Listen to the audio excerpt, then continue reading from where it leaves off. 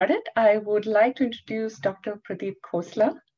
Uh, Dr. Khosla is the 8th Chancellor of the University of California, San Diego, and a distinguished professor in the Department of Electrical and Computer Engineering. Before his current appointment, he was Dean of the College of Engineering at Carnegie Mellon University. And he is an elected member of, and I'm going to try to get this all right, the American Academy of Arts and Sciences, the National Academy of Engineering, the American Society for Engineering Education. He's a fellow of the Institute of Electrical and Electronic Engineers, the American Society of Mechanical Engineers, the American Association for the Advancement of Science, the American Association of Artificial Intelligence, and the Indian Academy of Engineering.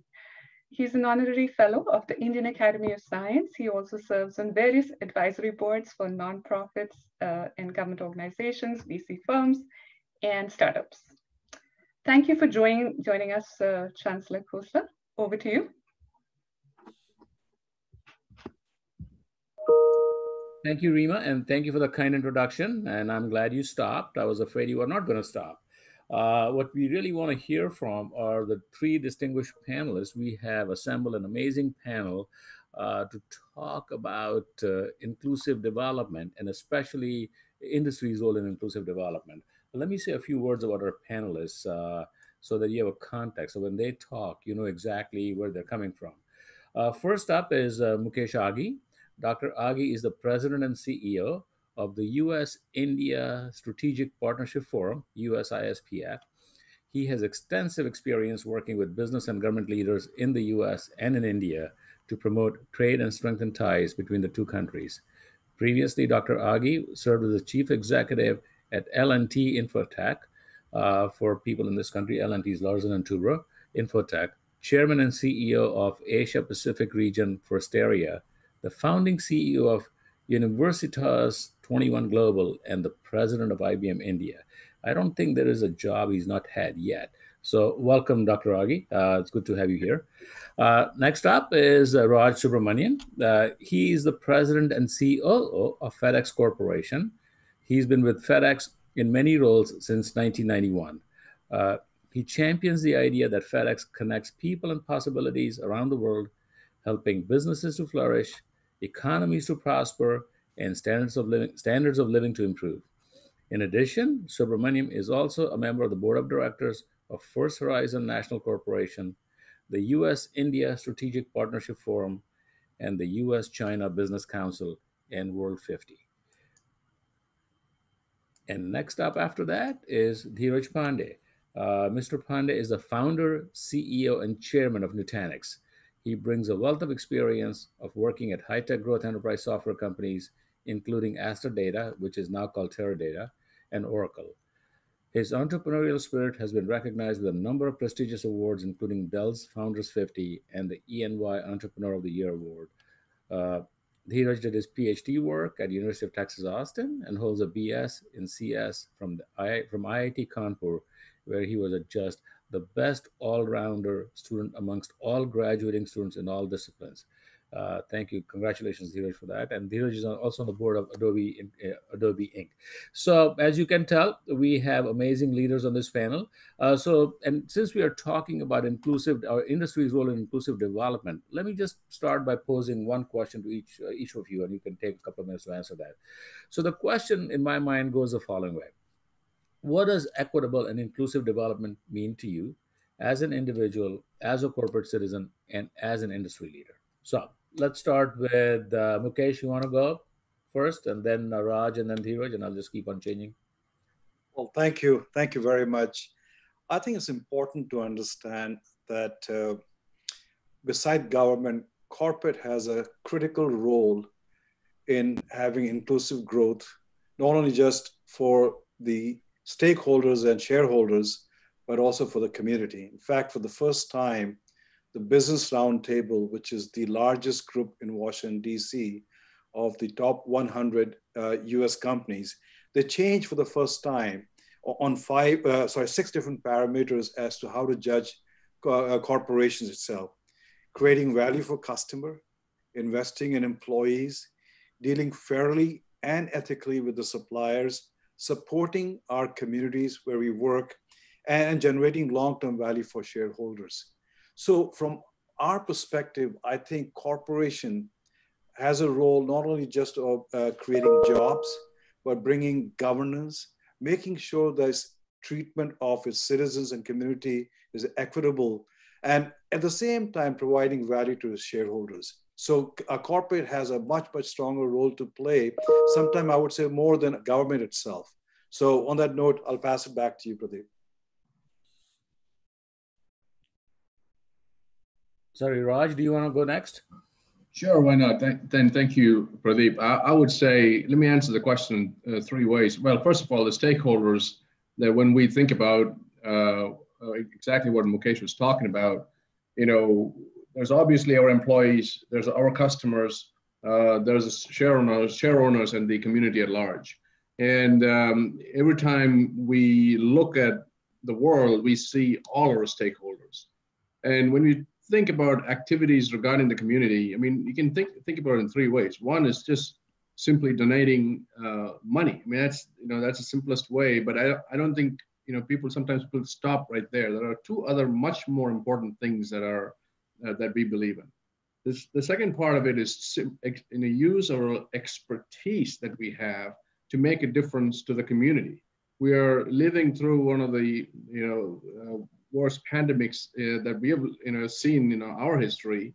And again, when it hit, the fact that we have 700 airplanes and 180,000 motorized vehicles and 500,000 people, all those come in handy as we literally have moved more than 1 billion masks and more than 60% of PPEs around the world for this pandemic, and working with the healthcare professionals. So that's an opportunity for us to use our expertise to make a difference to the community. And the third, even deeper, is the whole notion of your core role as a business is indeed to connect people and improve standards of living around the world. And I these days, you're starting a business anywhere in the world, and with a device like that and a system like ours, you can now access customers around the world. There are innumerable stories about artisans in India, or a hot sauce maker in the Caribbean, or somewhere in Africa, suddenly being able to access customers in the other end of the world, and because of that, then improve the standards of living. So there's a core business function that we provide that also then provides a function to the community. So I'll just stop there, but I think I see it in three different stages like that. Dheeraj, you want to go next? Yeah, thank you so much to everybody. Thank you, Pradeep, and thank you, Mukesh, Raj, for really doing this. And thank you to the audience. I hope everybody is and their loved ones are safe and well. It's such an interesting time to be here in front of everybody and yet not be really physically close to you.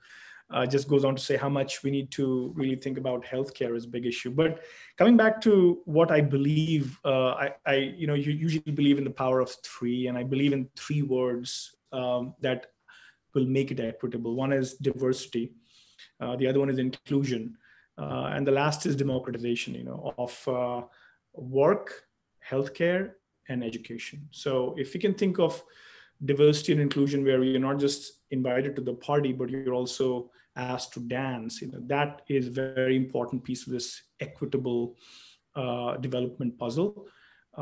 And then it's across gender and social and economic status. Obviously there's a lot to be said about all three of these segments, but then finally democratization of work, jobs, and we are in this very new world of globalization, or whatever it means, deglobalization. There's a very parochial sort of sense that's emerging about what does it mean to have jobs locally. Maybe we overdid manufacturing in China and such. So there's a lot of discussion happening around jobs, and to think about reskilling people before we really think about a global supply chain. What about the local supply chain itself? So democratizing jobs, democratizing healthcare, with what's happening around us.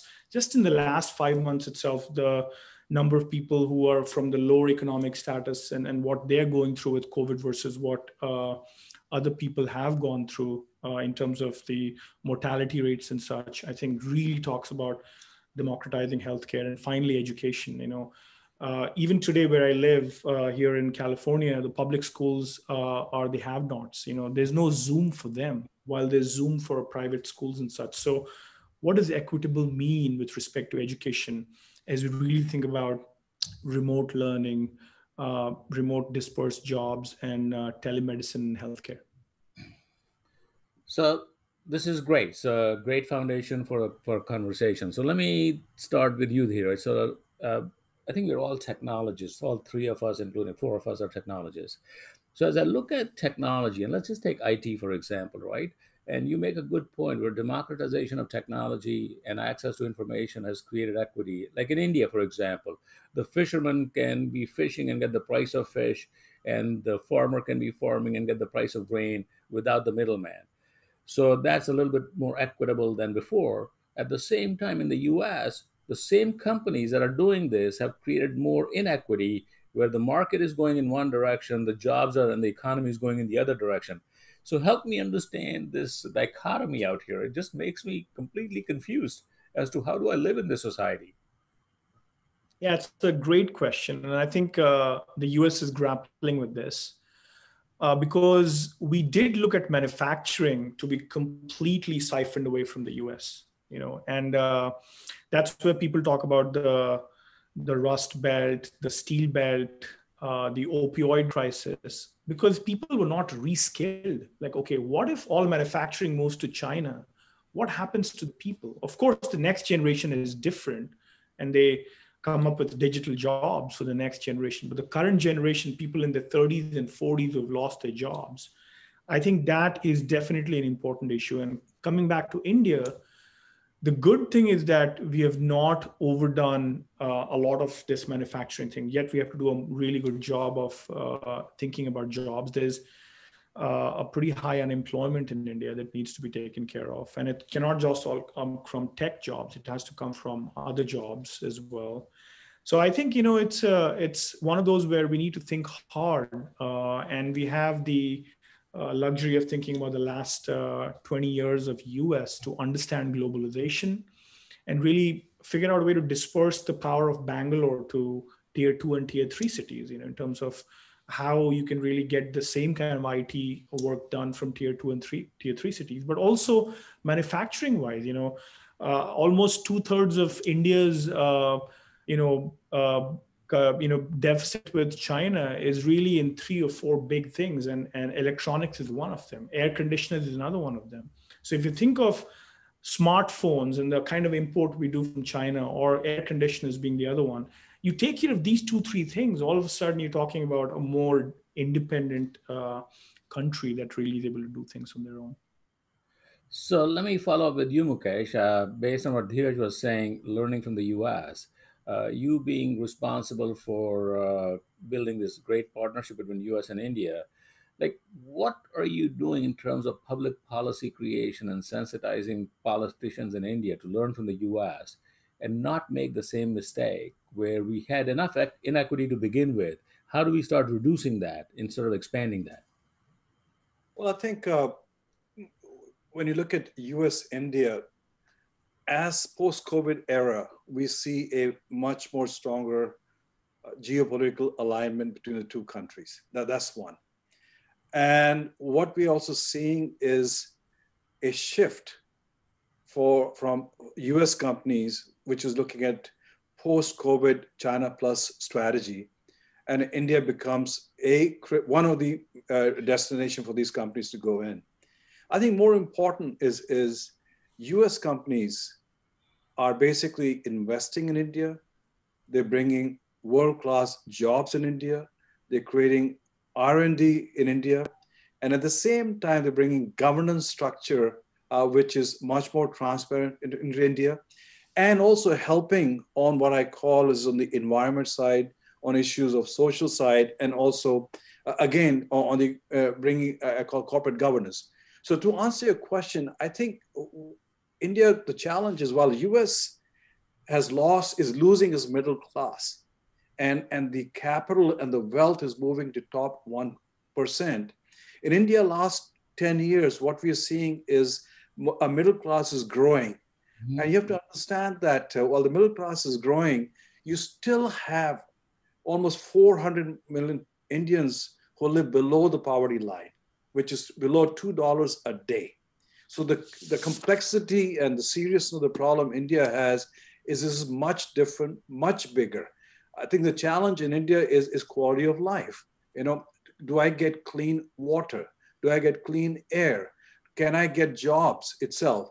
So to answer your question, the best thing we can do is move as much capital investment, job creating investment into India with the global, I call governance standards, which are conscious of the environment, social responsibility. And when we do that, the politicians, the policymaker, they see that and they emulate that, and hopefully we can have a positive impact on the environment itself. That's interesting. So, Raj, let me come to you. So, when I think about FedEx, I see on one extreme, I see trucks and drivers, but being a technologist, I know they're connected by a very complicated web of very high tech infrastructure.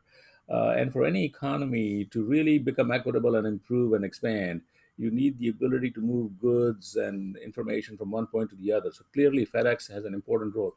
Maybe you can help us understand a little bit more about how does FedEx think about equity in development, and what is it doing for India, and what impacts is it making? Yeah, no, thank you for that. I think there are several parts of that you said. Let me just first say this. You know, obviously we have a very powerful physical network that spans the world. You can pick up a package in any one part of the world and deposit it in any other part of the world in 1 or 2 or 3 days, and requires a sophisticated infrastructure. But what people don't recognize totally is the information technology infrastructure that underlies that. In fact, in 1978, our founder was basically, he said the information about the package is as important as the package itself. He said that in 1978. And that was when the tracking and tracing and everything was born. So we have a strong technology DNA that underlies the FedEx story. And we're trying to get that out more and more in the external world. But that's very, technology plays a very, very critical role for us. But let me go back to the broader point that you mentioned about trade.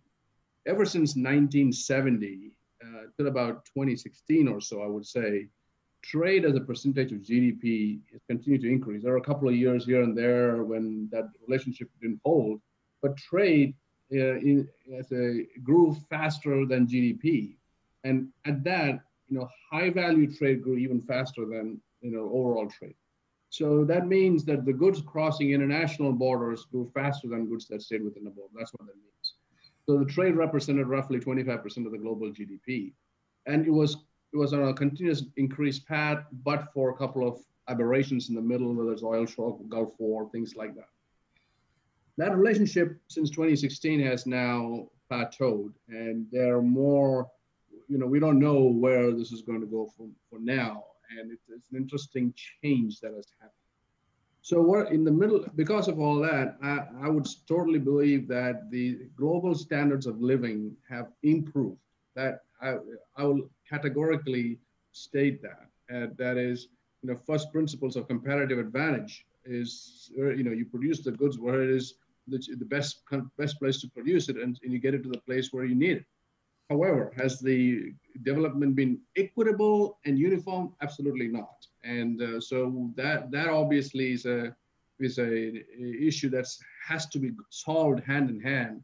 However, I would never take the reverse. I mean, the trade I think is a good thing. And so you just talk about US and India.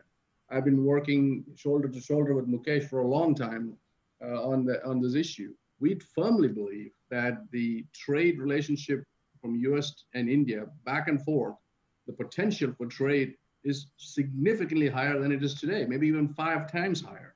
So, if you remove the barriers, make it easier, and there's an opportunity to improve trade, at the same time improve standards of living across the board here. So that, I believe that too. And at the end of the day, the manufacturing question that we just talked about, this is a wonderful opportunity for India right now. 14.7% of Indian GDP is manufacturing. A lot of companies are looking for alternatives for their supply chain. it's a referendum every single day because we see it every day, and 20 million packages a day, we see it, and people are looking for alternatives, and this is a wonderful opportunity for India to increase that share and broaden the economy base.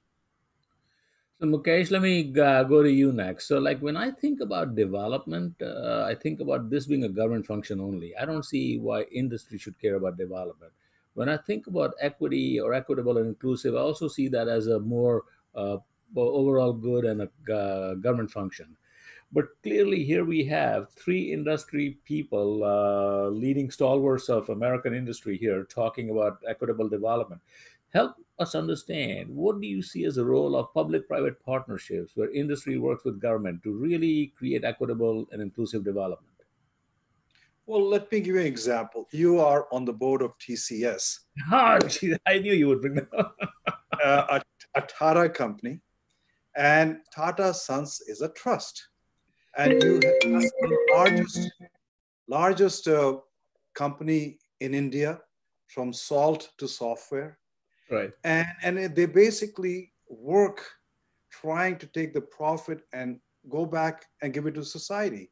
They have hospitals, they have cancer center, they create jobs, they have a governance structure, one of the best governance structure you can find itself. To me, that's one of the best examples you can find of an organization which is owned by a trust. I think private-public partnership is very critical because corporates bring in efficiency. They bring competitive environment. They bring R&D. They basically focus on investment in the future itself. You have to understand technology leads and regulators follow. And they seem to pull back technology all the time. So in every aspect, private-public partnership can play a very critical role. And you have to understand, in the United States and India, most of the jobs are created by private companies. And if these companies are able to innovate just like what US is doing, you'll see the standard and quality of life improving in India dramatically itself. So Raj, do you want to address that issue too? Because I see like FedEx might be considered to be a parallel US postal office or something, and like don't compare to the post office, please. Much better. But how do you work with the government, and how do you see yourself making an impact as a public-private partner on the Indian system, at least on the Indian side? No, I think, this is the point, I think it's very important. We feel that our core purpose is connect people and possibilities around the world. And this is the point I was trying to make in the very beginning, is that just because you make the network effects of connecting folks from different parts of the world to each other, so suddenly if you start a business in any one part of the world, let's say India, I mean, it's incredible that these days when people start a business in India now, they don't think about the customer base as their village or the city or even the state or even the country. They, very quickly they move on to thinking about a global marketplace. And the only way, technology has gone a long way in making those connections, but it's much easier to move bits and bytes, much more difficult to move the atoms. And that's what we do along with the bits and bytes. So, when we do that, and we have seen example after example after example of customers and people around the world who suddenly had their businesses prospered beyond what they ever thought, because now they're reaching a worldwide customer base. So by just our very core act of our business, we truly believe, because of the connections we make, that we are lifting the standards of living around the world. So that's, along with the public-private partnerships that Mukesh talked about, I think there's a role to think about as a core aspect of your own business is also to do development work. Dheeraj, do you want to address that question from the software industry point of view? Because people think of India just as putting manpower for US software companies, but clearly there's more to India than that. No, absolutely. And I'm going to take the baton from Raj here. It's just good business. I'll give you some examples. Finally, the Aadhaar stack, which is the foundation of a lot of digital services that the government had to build. And now the private sector is, in fact, if it's the reverse. The government said, we want to be able to go do this. Nandan said, I can help do this, put together a bunch of people. Open source came in. So there was, again, a lot of invisible public-private stuff going on about crowdsourcing from open source, building on top of it, and then giving the APIs back to the private sector. I mean, the UPI, Universal Payments Interface, is yet another really good example where people are expecting to pay others without having to really have cash. They don't have credit cards. How do you democratize the kind of technology that otherwise didn't exist? And Visa and MasterCard are basically things of the yore. People are looking for making payments from their cell phones.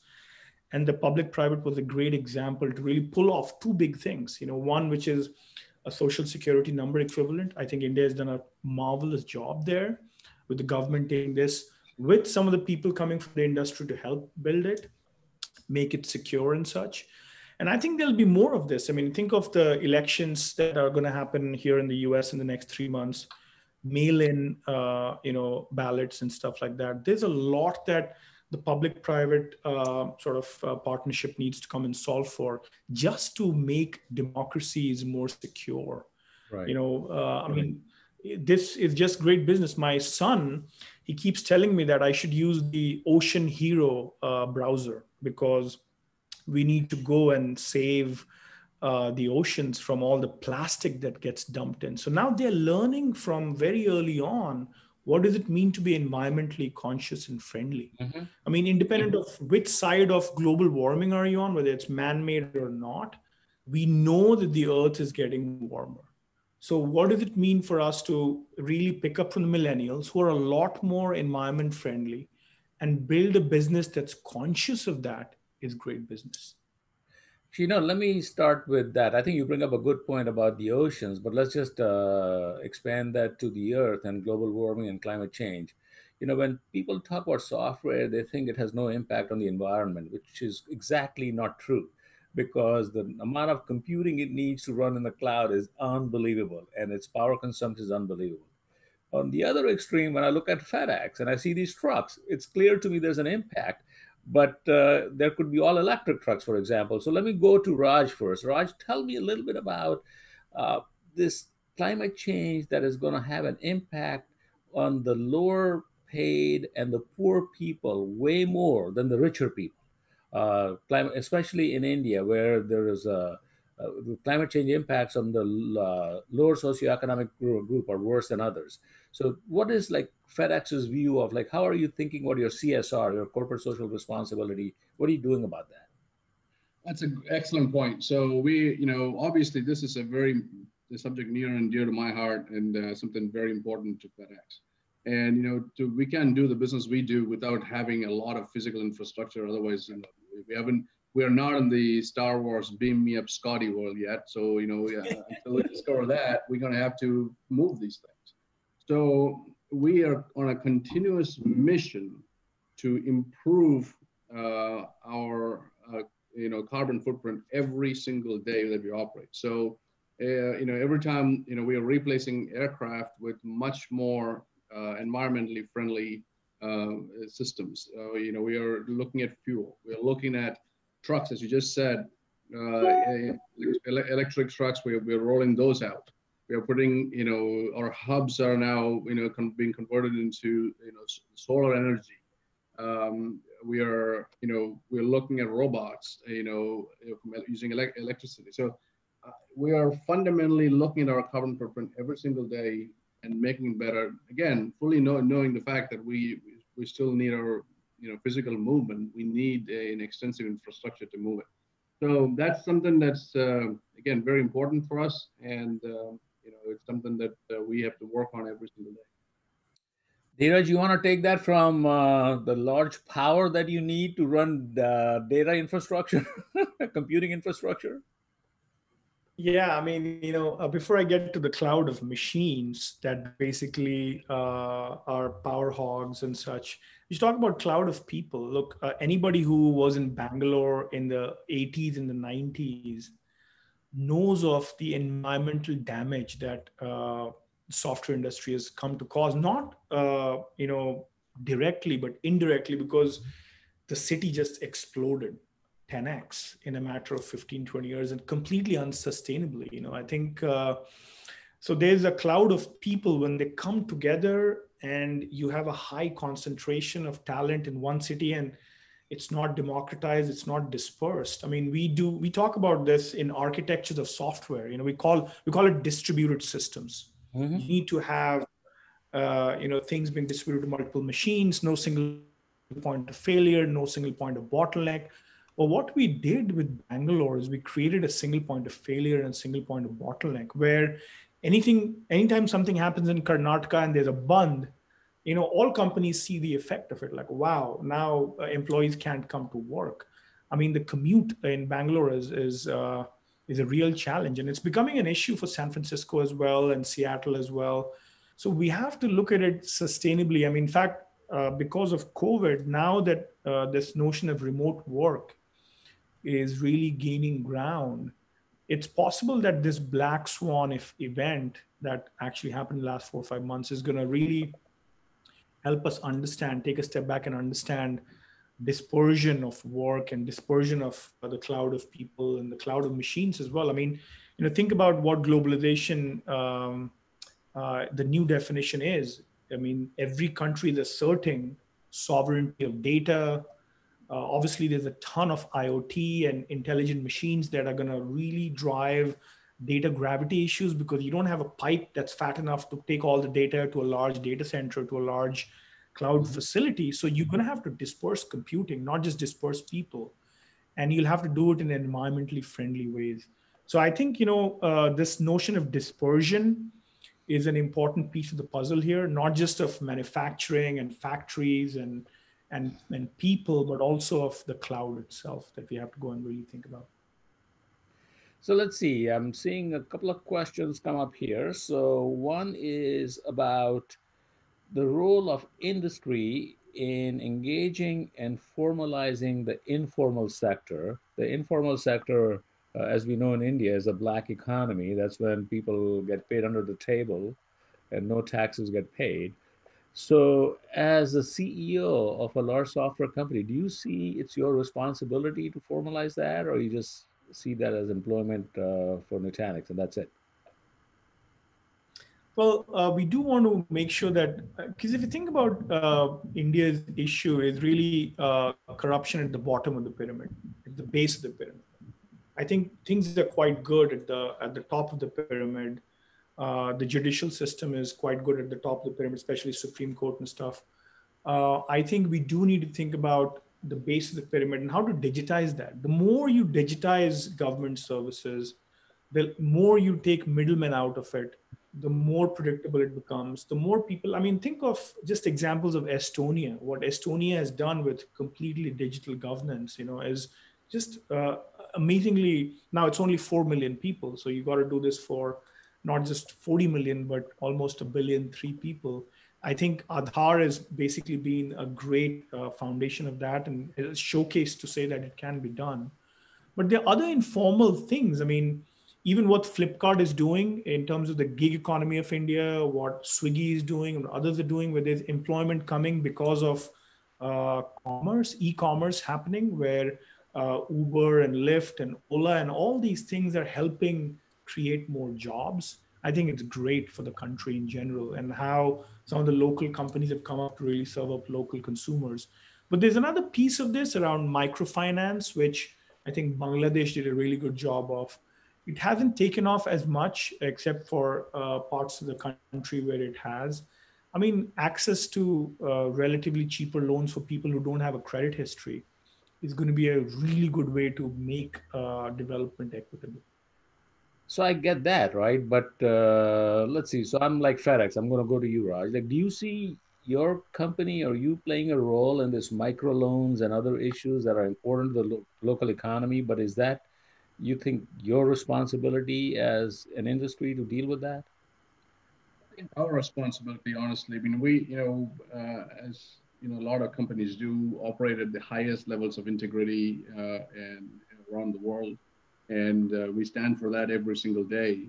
The best we can do, honestly, is to be an example and to be able to not bend when there are other when there's corruption, or just completely stand the ground and make sure that you do the right thing. And that's what we can do. I don't know, lead by example. And when we expand our business in multiple markets around the world, including India, we do the right thing and stand on the side of integrity every single day. Beyond that, as these businesses like ours start to expand and grow, then hopefully there is a gravity that naturally takes effect. But we can really help in this particular regard. So Mukesh, do you now, like, what do you guys, like your organization, what do you do about leveling the playing field for the companies, eradicating corruption, just making sure there's opportunity for the companies to operate fairly, opportunities for people to be hired fairly in India? Like, do you see any role in your organization? We play a very strong role there. We have approximately 300 companies, US companies, whom we support in India. And in the last 4 years, they have invested over $60 billion in India, creating 3.2 million high-paying jobs. And we work with the government to make sure that there is a transparency in the policy making. There is predictability in the policy making. We work with the government to encourage other companies to look at India as a potential destination to invest and create jobs and go after the market share. And you have to give credit to government of India. If you look at today, Google, Uber, Facebook, Amazon, WhatsApp, they dominate the Indian market, and they've been shut out completely from Chinese market. So, we keep on working with the Prime Minister's office, with the Commerce Minister, and we go down to the industry level. And yes, there are times we don't succeed. This government under Prime Minister Modi has been much more receptive, much more open to have a dialogue with the industry and make sure they're able to provide a much more transparent, level playing field to US companies so they can compete more effectively and efficiently. Right. One more thing, Pradeep, if I were to add one more thing. Please. You asked about specifically what do software companies, what can they do and what should they do? I mean, beyond just the fact that it's good business, we have a concept of a voluntary time off, which we call VTO. And it's an important way to build a team culture as well. You go out there and you really understand what it means to help within the community, but with your team members, it really goes and disarms a lot of it diffuses the tension in the office. You go out there and help, the have-nots. So this idea of voluntary time off is a very important piece of the puzzle, and it's really good business as well. So if you look at our values, we talk about hungry, humble, honest, with heart. The word heart is very important, and we've done a lot of work with like Girls Who Code. Like, it's really important to get the diversity piece figured out with engineering, within engineering and computer science. And it's just great business to really go and diversify the engineering workforce as well. We worked with Akshay Patra in Bangalore, for example, where we actually go get some food delivered from their kitchen because we have lunches delivered in our office. Our people go out there and help out within the community of Bangalore and Pune as well. So this notion of, voluntary time off for our employees also helps a lot in terms of building a better business. So I'm just curious, does that factor into your CSR computation when you give voluntary time off? Does that, can you use that for your corporate social responsibility contributions, or is that not part of it? Well, I don't know the math of the business because sometimes it's hard to quantify, what is within the community. But I think it has to come from within. It has to come as a very authentic measure. Because if you use it as a checkbox, then everybody takes it as a checkbox. But if you say, look, there's value in having diversity in the workforce, therefore we should go to colleges that actually have a better representation of women. but also like, for example, in the last 6 months of what's happening in the US with social justice, Black Lives Matter, we are having to think really hard about going to historically Black colleges and universities as well. Like, what does it mean to go and hire from there? Is just a very important piece of this equitable sort of development that we're talking about now. So, companies are only as good as their leaders or maybe their governance structure, right? So, in the US, I think if I look at the Fortune 500, I would not be shocked if more than 50 CEOs of these large companies are of Indian descent. People like the three of us and me, four of us are sitting out here. And I think that's a matter of pride for us. But when I go to India and I look at the governance structure there, and the leadership there, somehow I find that we are not transferring everything from here to there very effectively. So SEBI, for example, only recently figured out how to have better governance structures. Can you comment a little bit about how the Indian companies are being governed more effectively with more transparency now? Maybe Mukesh, you can start. You kind of work on both sides, and then I'll go to Raj and Dheeraj. Well, I think the Indian companies in the last 20 years have raised the bar. They have changed. And when I say raise the bar, again, the shining example will be the Tata Group. They can compete from a governance perspective with any of the Fortune 500 companies around the world. What we are seeing is the IT industry, which has taken the lead in governance. And if you look at companies like TCS, you look at Infosys, you look at Wipro, they are on a global basis, just like any other IT company. And what we are seeing is as you go down, the startup scene in India, their governance structure is influenced by the investors. And most of the large investors are coming from the US. Yes, you have Chinese investors, but what we are seeing is the governance factor is coming more from the US perspective itself. So I think India has gone way, way ahead when you look benchmark with Asia. I sit on a board of Hindustan Times in India.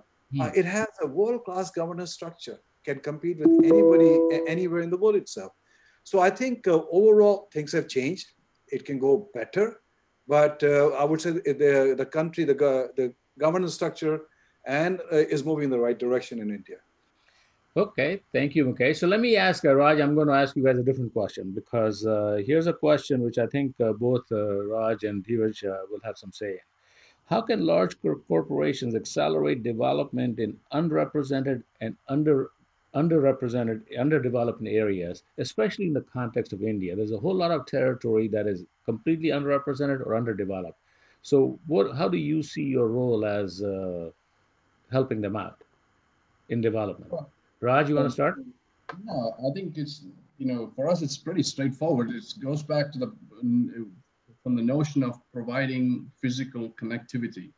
And the way since we are a network business and we have these global networks, any part of any new part that we connect, it's automatically connected to the whole network. So we don't have to, draw a wire from the core of the earth and connect everywhere else. It's automatic, all we need to do is connect any particular developing area to the core of one point in a network, and boom, you're connected to everywhere. So that's exactly, when you don't have a network, you can't do that, but when we already have a network, we can provide these network effects, which are very, very important. So we have done this constantly. And when we start building our business in a particular country, India, we start off with, obviously the major markets and so on, but, surely we move on to other markets. And so now we have presence all across India, and we serve, zip codes that, account for 90% of the GDP.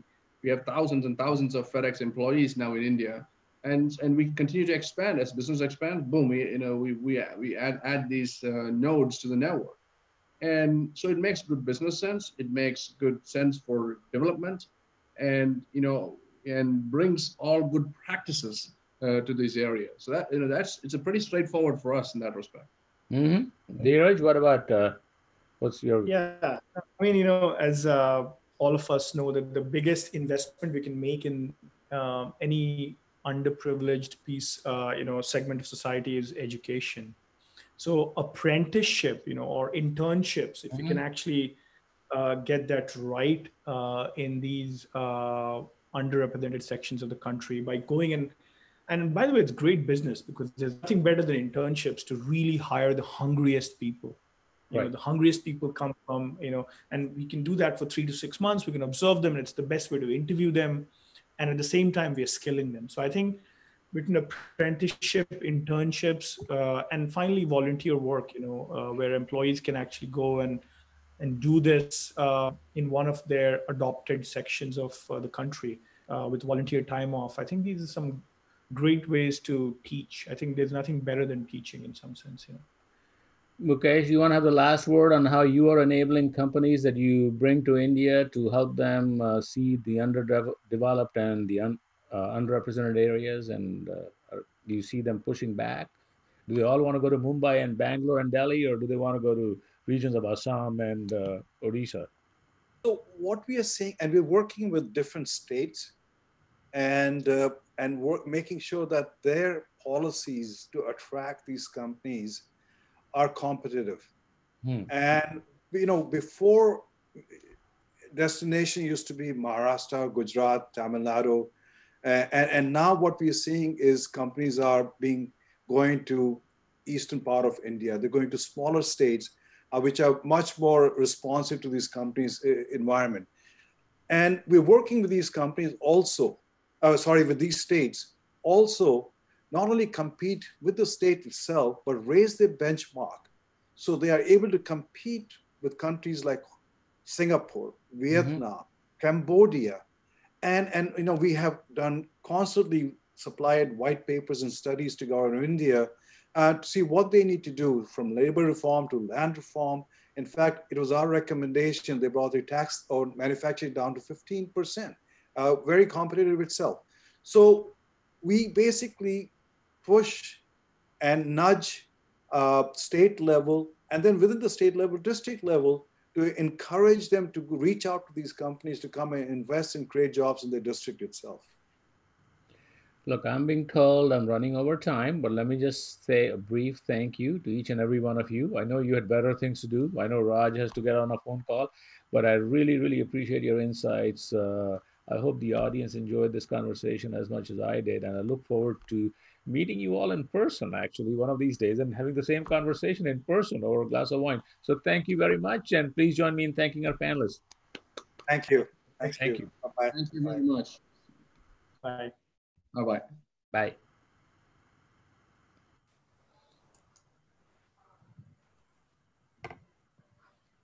Was that okay, Rima? Pradeep, we actually have 10 more minutes to go. We have quite a few questions from the attendees. Oh, shoot. I was told like 5:20. I was told 50 minutes. Okay. Well, we actually did have 60 minutes for the session. Oh, I'm sorry. Like my briefing out here says 50-minute panel discussion. Oh, okay. Okay. Well, no that's worries. fine. So we, I'm sorry. Where okay. are the questions anyway? Like, so I've been posting the questions in the WhatsApp group for you, like the summary questions. Okay. Yeah, no, I've been seeing that. Okay. All right. Apologize for that. No worries. No worries. All right. So let's move on to the next group. Thank you so much, Pradeep. Okay. Thank you, sir. Okay. Bye. Thank you. Okay. Well, that was a very engaged and passionate discussion. And now I am delighted to invite Dipali Khanna, Managing Director, Asia Region for the Rockefeller Foundation, to introduce the global plenary session. Good morning, Dipali. Over to you. Good morning, Rima. Good morning, Rima. Nice to meet you. Likewise. Thank you so much, Rima, and of course, the Nudge Foundation, and of course, to all those who have been intently listening on the discussion so far. They've been fascinating. A very warm welcome to all the newer audiences joining in from Australia, New Zealand, Far East Asia, and South Asia, as the Nudge Forum is following the sun to this geography. I'm here in Bangkok, and it's about 7:20 in the morning. We at the Rockefeller Foundation are very excited to be co-hosts for the Nudge Forum and to bring stakeholders together for India on its 74th Independence Day. The COVID-19 crisis has been a watershed moment for organizations and individuals from all walks of life to come together to the bastion core of humanity, be it the private sector, governments, and even individuals volunteering their time. COVID-19 has ushered a reckoning that systemic change needs a collaborative ecosystem. This is where philanthropy has played the most foundational role. Philanthropies have been nimble and agile in response to the crisis because they aren't restrained by the social contract that governments have with their citizens. Neither are they trying to meet bottom lines. This allows for philanthropic capital and efforts to act in a way more malleable and creatively. Today, philanthropy entails partnering shoulder to shoulder with the government, supporting and sustaining civil society to carry on their rights-based work, unlocking private capital to amplify potential impact, investing in big and risky bets for systemic change, and creating platforms where actors who might not have been spoken before can come together to actualize breakthroughs. It's truly an honor to introduce the global plenary session of this convening, deliberating upon the present and the future of philanthropic work in India. We have two inspirational leaders, both of whom I've known for almost a decade and can safely say are key cogs in making philanthropy all the more relevant in today's world. Without further ado, I present to you a pre-recorded session with Dr. Rajiv Shah, President of the Rockefeller Foundation, and Donald Gibbs, CEO of Skoll Foundation, in a fireside chat moderated by Natalie Kylander, Managing Director of DRK Foundation. Thank you so much.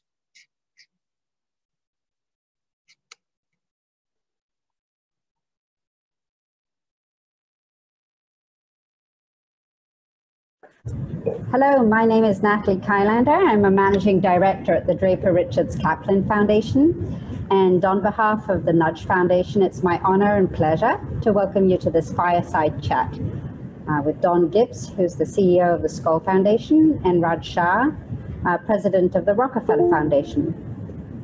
At DRK, we work to support social entrepreneurs addressing important problems and help them to scale their impact. We're grateful to have had the opportunity to support the Nudge Foundation in the early days, and it's my distinct pleasure and honor to introduce you to two incredible partners and leaders, Don Gibbs and Raj Shah.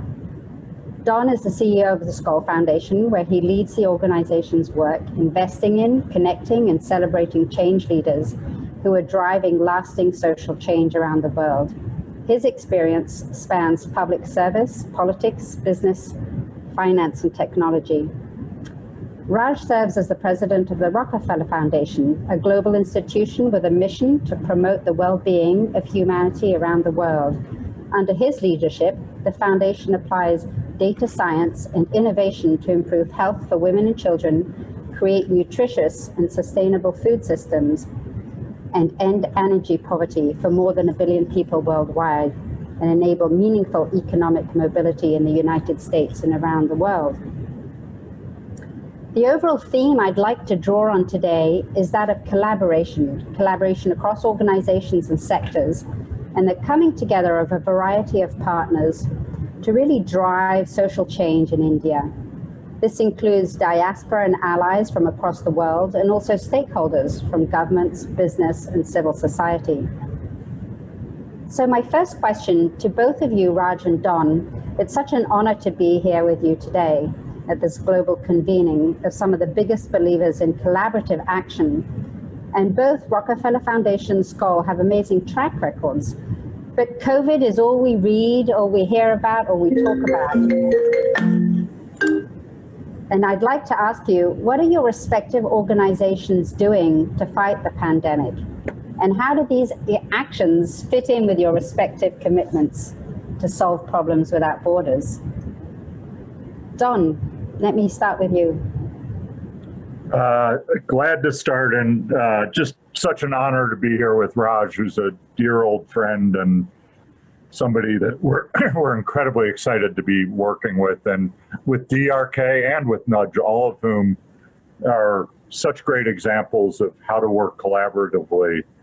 And for Skoll, this is quite a moment. For those of you who don't know Jeff Skoll, our founder, he really has been a platform builder his whole career.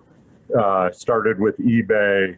When he retired from eBay, decided to really devote the rest of his life to making a difference in the world, and built 3 platforms to do that. One is Capricorn, which was one of the early impact investment arms. The second was Participant, which was basically a platform to allow great artists to tell stories of social change and to drive narrative. And the third is the Skoll Foundation, his philanthropic arm. And as a part of that, 11 years ago, he started an organization called Ending Pandemics, because he saw pandemics becoming a huge existential threat to the world. Participant ran the movie Contagion, which sadly predicted sort of where we were going to be at. And in January, through the Ending Pandemics organization, which we still fund, he sort of heard about what was coming. He came to us and said, this is a moment that we've all been fearing. He basically said, we're going to quadruple our funding, and we're going to run both the sprint and the marathon around the world to figure out where we can make a difference to bend the arc of this disease. Everything from both medical interventions to trying to support those most marginalized communities who've been so devastated by this virus, and recognizing that we needed to do this in collaboration with others, that we couldn't do it on a standalone basis. And we've been doing that. Unfortunately, our original vision was that we would start in Africa because the health systems were so weak, and we didn't expect what would happen in our own country, in the US. But in Africa, we've started working with leading philanthropists and with Raj and Rockefeller, and we've helped both fund the Africa CDC, which is sort of overseeing a systemic response, working with governments, as well as a private sector entrepreneur, Strive Masawia, who's built a supplies platform just so that Africa could get access to tests and PPE and oxygen supply. So very excited about that. But then we saw the virus spreading to South Asia. We're working at the Indus Hospital in Pakistan, but also working with groups like Nudge, who've created the Hope Fund to respond, bringing together philanthropists and others to drive change. So we're in a sprint and a marathon, and so excited to join with Raj and work he's pioneered in the US around a compact with governors for testing that I'll let him talk about. But it's just, this is a moment where philanthropists need to work with the private sector, with government, to help catalyze and stimulate change. Groups like Nudge, who are doing that in South Asia, are making a huge difference. Thank you. That's so inspiring. Raj, I'd love to hear from you as well. I know you're doing a lot of work in this area. Well, thank you, Natalie, and thank you for having me and the Rockefeller Foundation be part of this conversation. It's great to be with my friend Don Gibbs, for whom I have tremendous respect, and frankly, the Skoll institutions, plural, which have been, as Don points out, really early voices for scanning the world, understanding things that could threaten to disrupt human progress and human potential for hundreds of millions or billions of people at once, and then working to help the world prepare for that well before COVID-19. It was a tremendous act of foresight, and Jeff deserves a lot of credit for it, as does Don. I'm so glad to be with a primarily Indian audience. I was in Bihar in November, and I had one of the most extraordinary visits that I've had to India, and I've had many over the years, as you might imagine.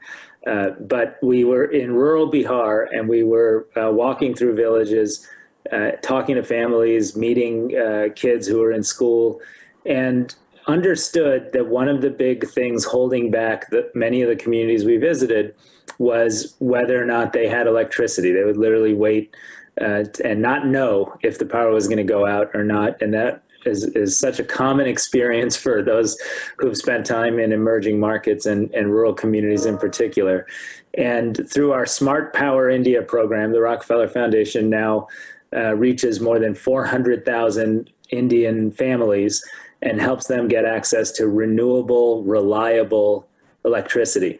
And it's been a 10-year endeavor, and it has shown that India's poorest families will reliably pay for power so long as the power itself is reliable.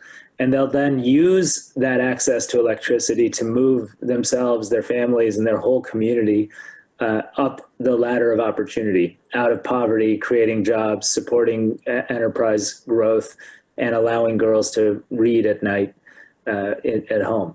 And that kind of progress and potential was just so exciting because you could see hundreds of millions of people in India. We partnered with Tata Power to launch $1 billion collaboration.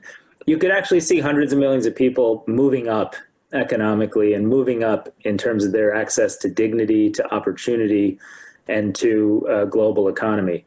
And COVID-19 has set that backwards. We now know on a global basis that maybe 400 to 500 million people will be pushed back under the $5 a day poverty line. That was a World Bank estimate from just June. Almost every leader I speak to acknowledges that when you look across the next decade, it's likely to have a real big step back in human progress for the world's 2 billion people who live, at the bottom of the economic ladder. And so the Rockefeller Foundation has committed itself to really aggressively investing in a data-driven and effective response, and committing ourselves fully to supporting a global recovery that for once includes the voices and the presence and the needs and the urgency of the world's most vulnerable people. On the response, we've been very active, as Don notes, in supporting testing, contact tracing, the basic things you have to do to run a pandemic response, which are known to so many people around the world because we've been through so many of these pandemics, and yet it's very difficult. So the United States has sort of notoriously gotten this really, really wrong. We have a testing and contact tracing and public health messaging system. Those are the three core elements of responding to a pandemic that are absolutely off balance. It takes 7 days to turn around a test in America. That makes taking people who are contagious out of the chain of transmission impossible. We don't seem to trust public health officials enough to share data on contacts, and it's hard to recall who you were with a week ago. And our messaging from the top down has been uneven, and that's probably a very kind and politically, mild comment to make. So the reality is, Rockefeller, the Skoll Foundation, we're holding hands with 10 governors in America in a compact to help the governors get access to the kinds of rapid turnaround tests and improved approaches to contact tracing and public health messaging that will allow them to drive an effective response in their state, in part because the federal response in the United States has been so uneven and so challenged. And I'm thrilled that Jeff and Don stepped up and are holding our hands to do this. They have all the credibility in the world, given the focus they've had on pandemics for so long. And we're going to make some progress. We're very focused on the antigen tests, which are new rapid turnaround tests, slightly less sensitive, but very effective. And we were the first entity, I think, in America to launch a national testing plan and program, which we called the 1-3-30 plan. We were stuck at about 600,000 tests a week, and we said we need to get to 3 million and then 30 million over the course of the next 5 to 6 months in order to have an even response. Today, America, 6 months in, is not at 30 million, we're at 5 million. And that's part of why we're failing so badly. I will say I'm very proud that we've been active in India as well on COVID, and our Smart Power India programs and partners, some commercial, some nonprofit, have offered energy and electricity vouchers to all their customers. They have taken care of hundreds, if not thousands, of their employees and avoided COVID outbreaks in their businesses. They've maintained infrastructure and they've kept the power on through a crisis that would otherwise be debilitating. We've launched a major pandemics effort in India that, ironically, India quickly followed the plan and created their own testing plan, I think called the 1-5-10 plan. And we have supported Indian research institutes to create rapid access PCR testing at scale for screening and clinical diagnostics across India. And that's something we're proud to have launched in Bangalore, but in a partnership with the Indian government.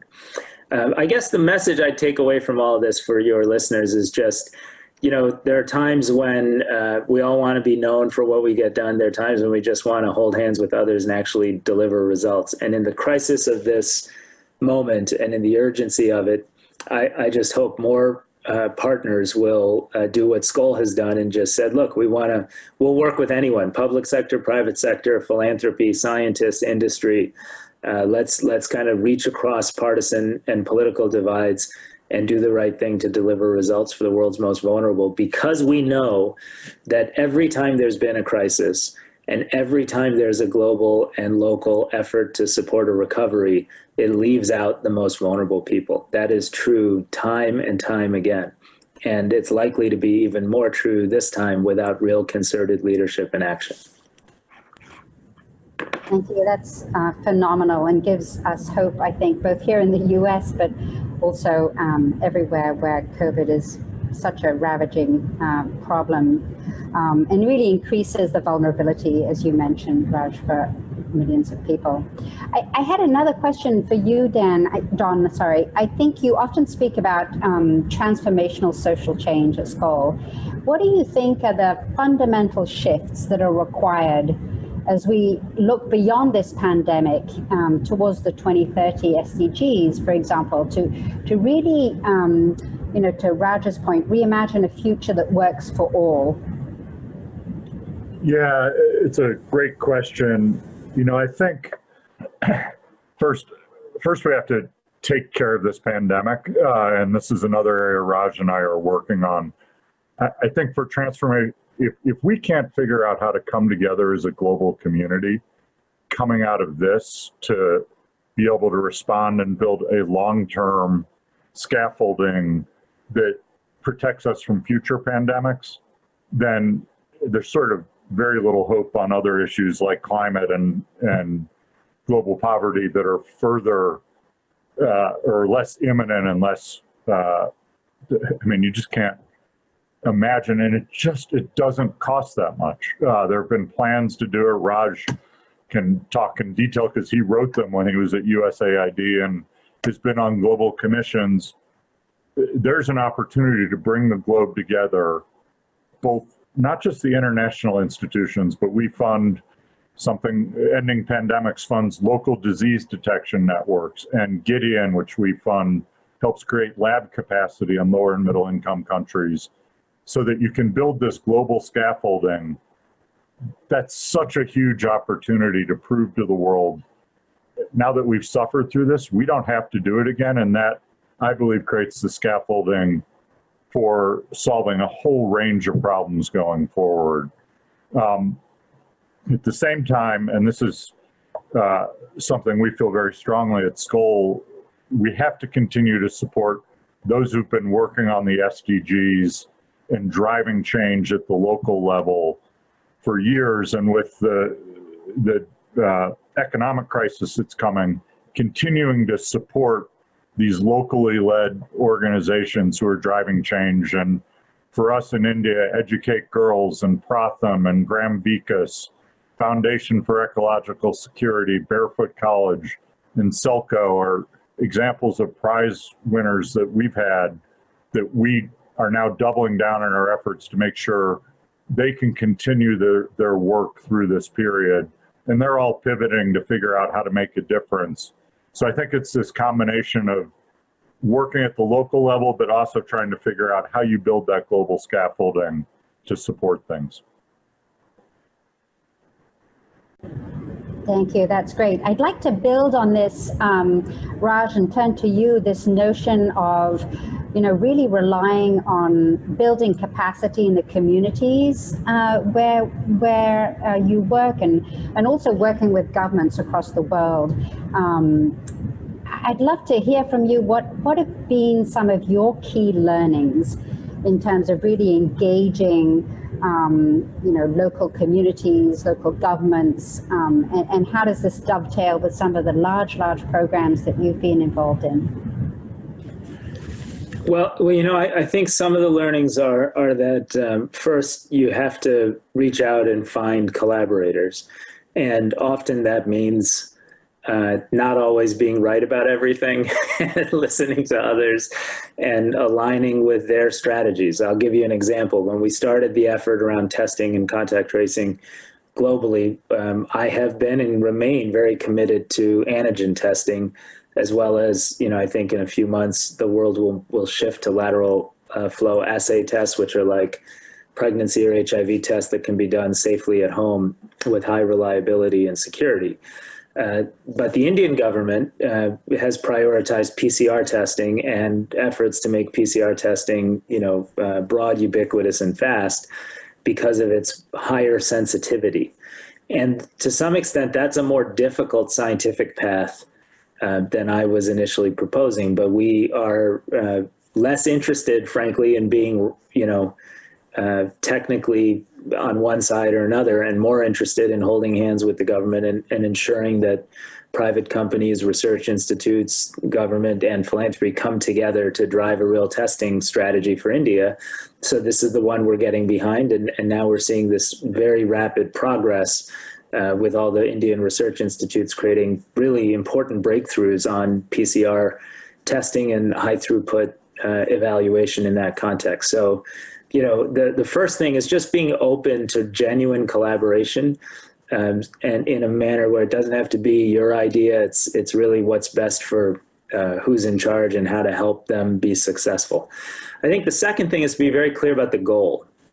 Again, I think when we did the 1-3-30 plan, or India did the 1-5-10 plan, or in any of these examples, clarity around what you're trying to achieve, the Global Alliance for Vaccines and Immunization, immunize every child in the world, Global Fund for AIDS, TB, and Malaria, it's obvious what the goals are.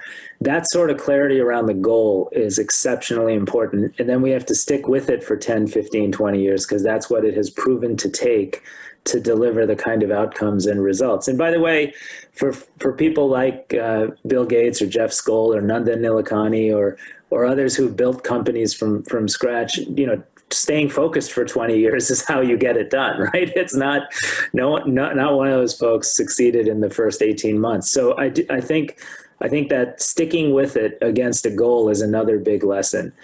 And then I'd say a final lesson is really genuinely being adaptable. Like I've been not surprised, I've expected this, but I'm pleased that major institutions we've all been a part of crafting, whether on pandemics prediction or epidemiological surveillance or vaccine production and manufacturing in India, Serum Institute of India is a good example, have been able to pivot, to COVID-19 with a kind of open mind.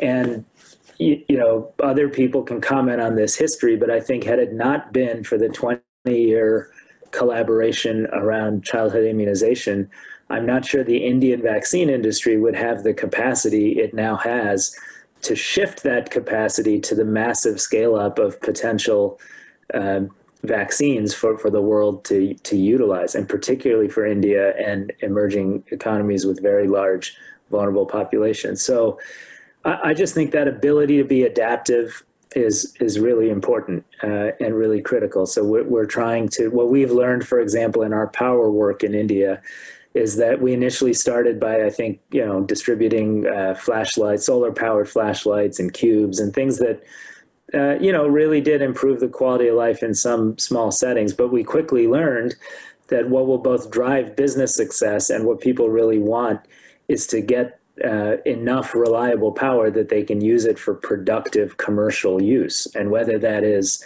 hulling rice or you know, actually powering a business that's creating construction jobs for 4, 5, 6 other people.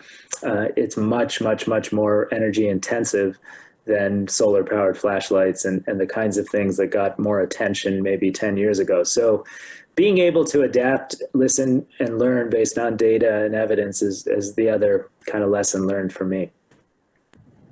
That's great. And I think, you know, those are lessons that we could apply at the individual level too. I think, you know, being open to hear what others say, being focused on the goal and being adaptable. I think those are great tenets to live your life by, as well as sort of run an organization by. So thank you. That's probably harder to do, by the way. I think it's pretty much all hard to do, but yeah, this is wonderful. I wanted to sort of close out by asking you both. I feel like we're in a time where we need some optimism, and I'd love to ask you, really, what inspires you most today as we are waging war with a pandemic, looking at a deep economic crisis heading our way in the next coming years? What Don, maybe I'll start with you. What inspires you most today? It's a great question. And, you know, I'll start with the frontline workers who are around the world putting themselves at risk to save other people's lives, often underpaid, whether they're community health workers or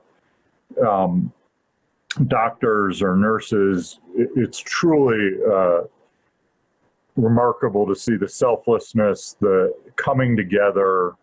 And then, you know, we're also seeing, and it's, I never thought I'd see as much progress as we've seen in the US in the past, since the George Floyd moment, of people recognizing that we have to change some of these structures and systems. And the battle still has a long way to go, but even the fact that, for those of you who followed NASCAR in the United States, they've removed the Confederate flag, you know, people would have bet against that 6 months ago. So it shows the power of people coming together and recognizing these systemic inequities.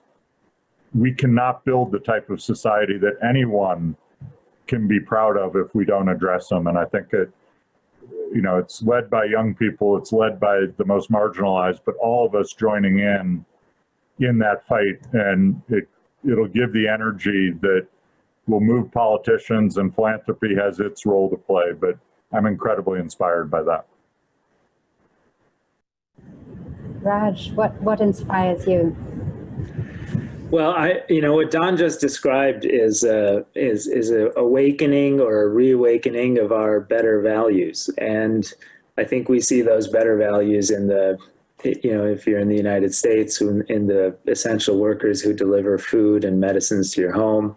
You see it in teachers being willing to go into a classroom with 10 or 12 kids and teach. You see it in first responders who've had the courage, and some have lost their lives, to be on the front lines of COVID response. And I have 3 young kids. Don has kids. I think we see in those kids people looking up to that kind of courage and those types of values in a way that's exciting for me to see.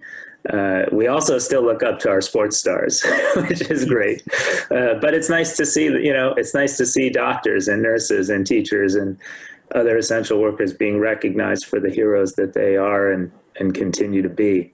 And so the values and the reawakening of those common values is something I'm very optimistic about. And then the other piece of it is the sheer, you know, remarkable progress of technology. I think whether you look at digitization or biotechnology, information technology, the technological frontier is moving so fast that we can envision batteries that can store power and be durable and cheap in rural Bihar, so that a mini grid of, you know, a set of solar panels that 10 years ago would have been somewhat useless in that setting, today tied to smart meters and artificial intelligence and new battery chemistries can effectively power a village of 5,000 to 10,000 people and change their lives dramatically. Ironically, we've done that But Skoll has also, through Capricorn, a group Don mentioned, also invested in those types of technologies and brought them to the forefront. So the movements on testing technology, on vaccines, even on some therapeutics, are moving faster than people would have expected, because I think of the optimism and the energy that exists in the innovation sectors. So those things give me a lot of hope. And one final thing about where values and technology come together is in the spirit of just entrepreneurship. And we've been really excited to support an effort called the movement for mass entrepreneurship called GAME in India. And you see these, Indian CEOs, big companies get together with colleges and universities and training programs, and then with local communities. And you just get to see how they're able to unlock the capacity of people to be entrepreneurial and move themselves up. All of that is the combination of values and technology and an understanding that we're a stronger society if everyone's included. And I just hope that those characteristics that make me so optimistic about this moment persist over the next 18 to 24 months as the world begins to shape a recovery from COVID-19, because those are the values that are going to be most needed to succeed. And if I can just add one thing to what Raj just said, because I couldn't agree more. This is a moment like none of us are ever likely to have in our lifetimes again, where all these systems that we've been talking about will be reshaped, and we all need to engage in the fight to reshape them, to capture it in the values that recognize the dignity of all people and bring those to the forefront. Well, I just want to thank you both so much. I definitely am feeling better than when we started this chat. And so I want to express gratitude to both of you, and also to everybody that works in collaboration across sectors and across organizations, really to bring meaningful social change to people who are vulnerable everywhere in the world today. So gratitude to both of you, and thank you also to Nudge for hosting this incredible fireside chat. Thank you.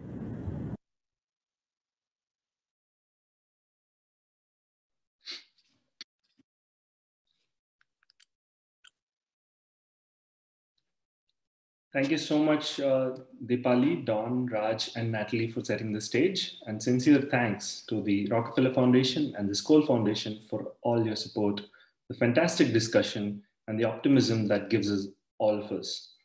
We're all indeed in this together. Hello and welcome everyone. I'm Santosh from the Nudge Foundation, and I'll be your host this morning. For those of you just joining us, welcome to the Nudge Forum Global Edition, presented by, in partnership with the Rockefeller Foundation and the Skoll Foundation. We have a great lineup of speakers and events for you today. Well, the pandemic has required everyone across the country to jump in and do their bit. While its effects on both health and humanitarian front are unprecedented, we should also acknowledge how much of the blow has been softened by the timely action of COVID heroes from all walks of life. Today, on Independence Day, we salute these heroes with a short inspirational video coming up that's been put together for you by the Josh team, after which we will have Vivek Maru's session on the global struggle for environmental justice.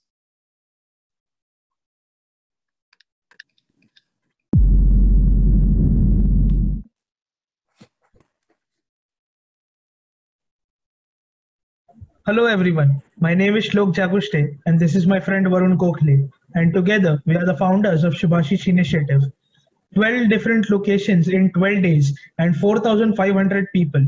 This is how much Shubhashish Initiative has contributed in its lifetime. These 4,500 people that were fed through this initiative include the extremely needy people, the gypsy families, daily wage workers.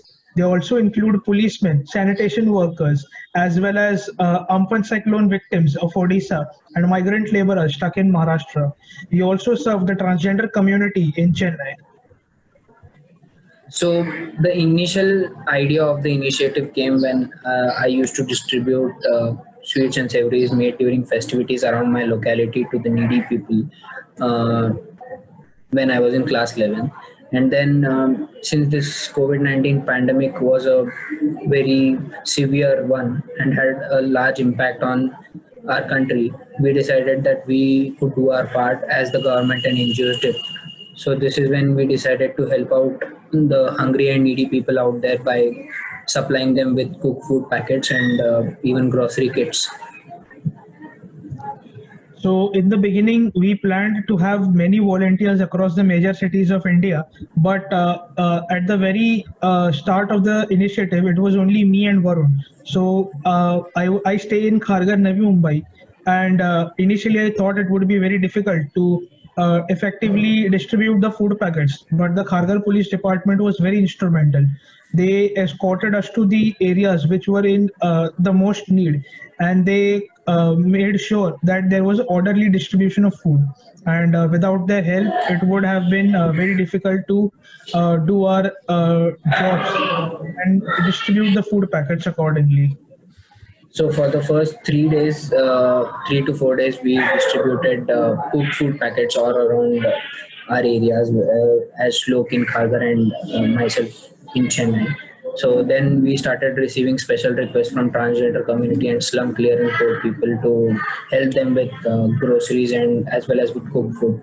So that is when we swung into action and distributed aid to them. Also, we facilitated two big missions where we had Mission Odisha, which was to help the people affected due to Amphan cyclone in coastal Odisha, and then to help migrant laborers stuck in Maharashtra with the help of Maharogi Seva Samiti of Dr. Baba Prakash Amte. And this is how our initiative came to an end.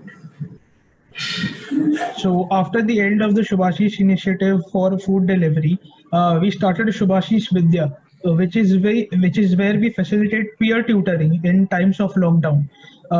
It is basically for hobby and skill training, and people who are interested can contact us to contribute.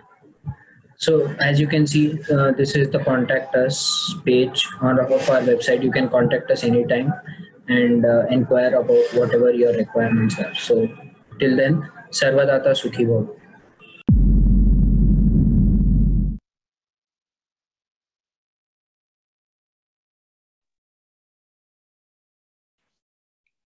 Great. Now I have the pleasure of welcoming Vivek Maru. Vivek, quick intro. Vivek is a pioneering social entrepreneur. He is the founder of Namati, a global movement for legal empowerment powered by cadres of grassroots legal advocates. He also convenes a global network of practitioners to foster greater collaboration and ultimately a stronger movement. Prior to launching Namati, Vivek co-founded TeamUp for Justice, which has been recognized as a pioneering model for delivering justice services in the context of a weak state and a plural legal system. He's also served as the senior counsel in the justice reform of the World Bank and writes regularly in academic journals and in the press. Vivek will share how community paralegals around the world are equipping people directly affected by environmental destruction to exercise their rights and offer lessons about law, power, and institutions that emerge from this legal empowerment work. Vivek, pleasure to have you with us. Over to you for the next 30 minutes. Thank you, Santosh, and awesome to see that short video of young people acting in a public-spirited way in this perilous moment that we are in. It is an honor to be with you guys on Independence Day. Namaste. I want to talk about environmental justice, as Santosh said, and this is a topic that I think about every day. Sometimes it finds me in my dreams. I wanted to start with just a little quiz. So you could go to the next slide. My friend Dallin is helping me. Here's a question for everyone. At the current rate, what proportion of the Earth's species will go extinct by the end of this century? Is it 10, 50, 20, 35%? You please do, if you're on Zoom, go ahead and put your answers in the chat and we will be able to see them. Go ahead, Dallin, and reveal the truth. It's 50%. We're expecting to lose 50% of all species by 2100. Okay, next question. How many people today around the world live with air that the WHO, which is the World Health Organization, considers harmful to human health? If you're on Zoom, please do put answers in the chat. Go ahead down and reveal the correct one. 91% of people around the world, according to WHO, are living with unhealthy air. Okay, last question. Yale University takes data from 180 countries around the world, and it ranks those countries in an environmental performance index. Where do you think India falls on that list? Is it the 14th, the 73rd? Where does it fall? Take a guess. Okay, down, show us what the reality is. 168, almost near the bottom of that list. Next slide. Should we be worried about this situation? I believe we should all be extremely worried, every one of us. On the other hand, should we despair? I don't think that is an option. I always remember the words of Bishop Desmond Tutu, who was one of the leaders that took South Africa from a situation of apartheid through to freedom. And he has lived through hell. And something he likes to say is that I'm not an optimist, but I'm a prisoner of hope. And I want to describe today some people who have been on a journey from despair to hope. Can anybody guess what this is? If you're on Zoom, put down in the chat what you could imagine we are looking at right now. I don't see any guesses yet. This is a bauxite processing facility. That is what you see in the background. So bauxite is mined elsewhere and then brought to this place to be crushed into fine particles and then shipped on the sea. And this is actually in Gujarat, which is where my own family comes from, on the coast. And as you can see, the bauxite itself is completely uncovered, and there is only this small lane that separates that facility from a village. Next slide, Dallin. I met these ladies in that village, and we are standing here on top of that very terrace. I've blocked out their eyes just to protect them. And they said to me that living next to that facility was like living in hell. They explained, Kusumben was one of them, she explained that she would do the laundry and put it to dry, and before the laundry was dry, it would be covered in that red bauxite dust. Or she would prepare food for her kids, and by the time the food was ready for the kids to eat, it would be covered in bauxite. And there's a doctor about an hour from this place who saw a dozen children with kidney stones from this one small village, which is not normal. Children should not be getting kidney stones. They said, this thing is making us sick. And people were afraid to do anything about it because the contractor who runs that facility is a state MLA, and very powerful person, very ruthless person. And people were basically afraid to do anything. But one day, one of those ladies who sells groceries in that lane, she just got completely fed up, and she went out there to beg those young guys who were running the machines to slow things down and reduce the dust that was coming across the lane. And almost to spite her for having the courage to say that, the young men started picking up the dust and pounding it on the ground even harder so that it was exploding in her face. And she told me that when that happened, she lost it. Something in her mind snapped. And she went back to the village, found those other 3 women and about a dozen others, and they came out to the facility and they picked up stones and they threw the stones at those machines. And actually, they said the young guys, they just, when the ladies started throwing the stones, the young guys picked up their chappal and ran away. And the facility got shut down for a couple weeks. But after that, it started up again, just the same as it had before. So what are these women supposed to do? India does have strong environmental regulations on the books, but these ladies have never heard of those laws, and they have no idea about how to go about enforcing them. And they are not alone. Down, if you go to the next slide, this is data from the Comptroller Auditor General, which did one more. Yeah, there it is. which did an analysis of compliance rates in India with various environmental conditions.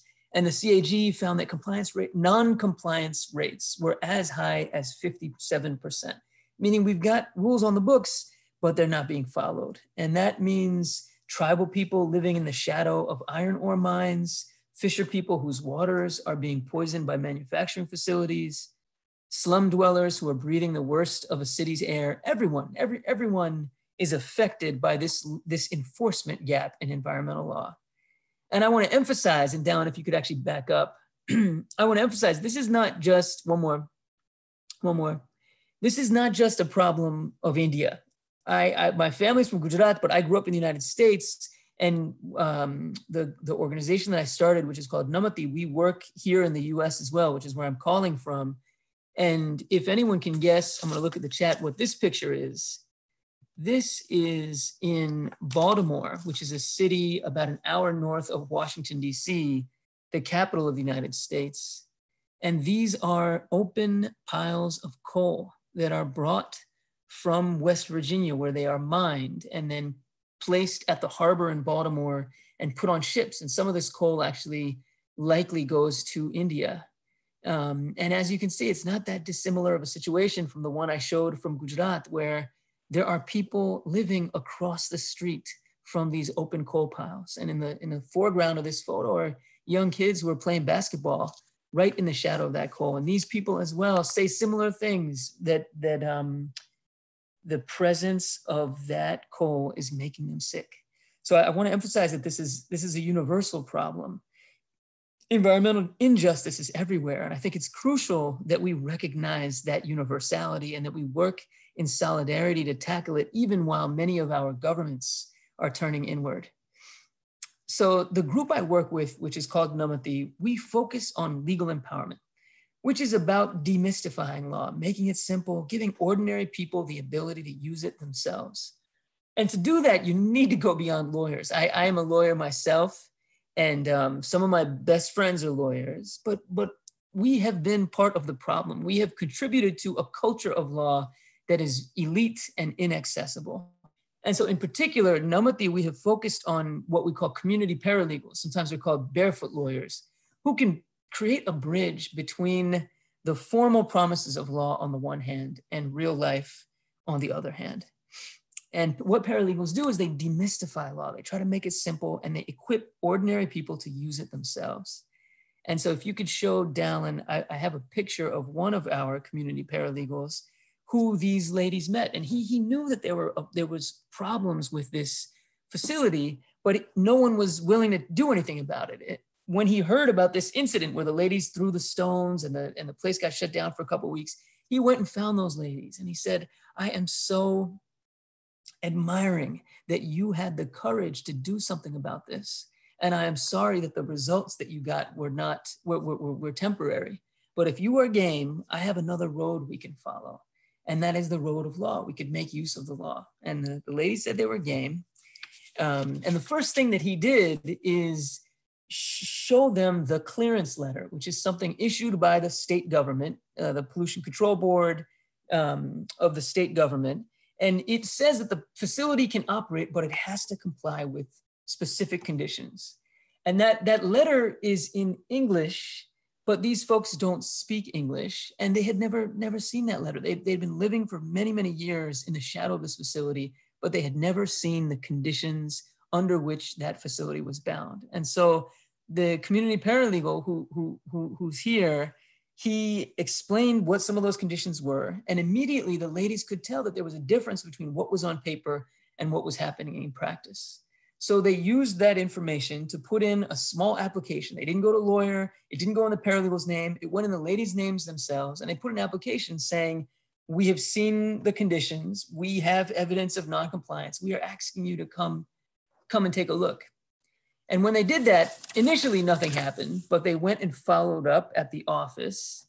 And eventually they were able to get someone to come and pay a visit. And indeed, when the inspector came, he recognized that there were gross violations. And he issued an order saying, a show cause notice saying to the company, why is it that you are not complying with these regulations? I mentioned before that the head of that company is a MLA. And so he basically ignored that notice. He didn't do anything about it. But the ladies did not give up. They ended up traveling all the way to the state capital, Gandhinagar, and making an appeal in person and saying, look, your own official, your own officer has issued this notice, but the company's continuing to ignore it. And we are just asking that the rules on the books be enforced. And so from the state capital, they actually issued a closure notice ordering the company to stop its operations until it came in compliance with the rules. And the rules actually require the company to build a go down. So all of that bauxite is processed indoors rather than just being open and spraying on this village. And so Dallin, if you could show everybody, I went back a year later. This is the same terrace. I'm standing on the same terrace, and you can see the difference. The place got shut down. Go back a couple slides down just to remind folks of the contrast of what it looked like when the facility was operating. There it is.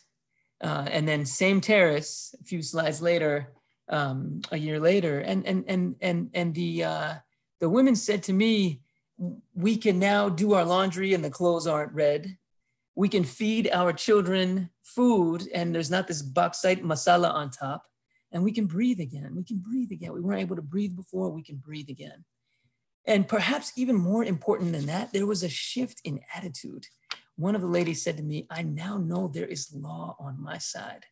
And they felt less afraid to take action, less afraid of the MLA who ran the company next door. They felt greater power among themselves. And that is the transformation we are looking for with legal empowerment. Let's show the next slide, Dallin. Yeah, they kind of went on a legal empowerment journey where it started as an impact, which is something that was hurting them. And then once they understood more about law, they could reconceive of that impact as a violation, something that was breaking rules that belonged to them. And then they use that knowledge of the law to pursue a solution, a remedy. And so that's the sort of journey that we are aiming to foster everywhere. Next slide, Dallin. I just wanted to show you, I mentioned that we work with community legal workers in India, but also here in the States. And this is Terrell Askew, who's a friend of mine and a community legal worker from Baltimore. And I just took his picture in front of that coal pile. And he is working with communities there, inspired by that work in Gujarat, following a very similar process, helping folks to understand what the rules say and navigating the administrative institutions to try to get a solution. Next slide, Dallin.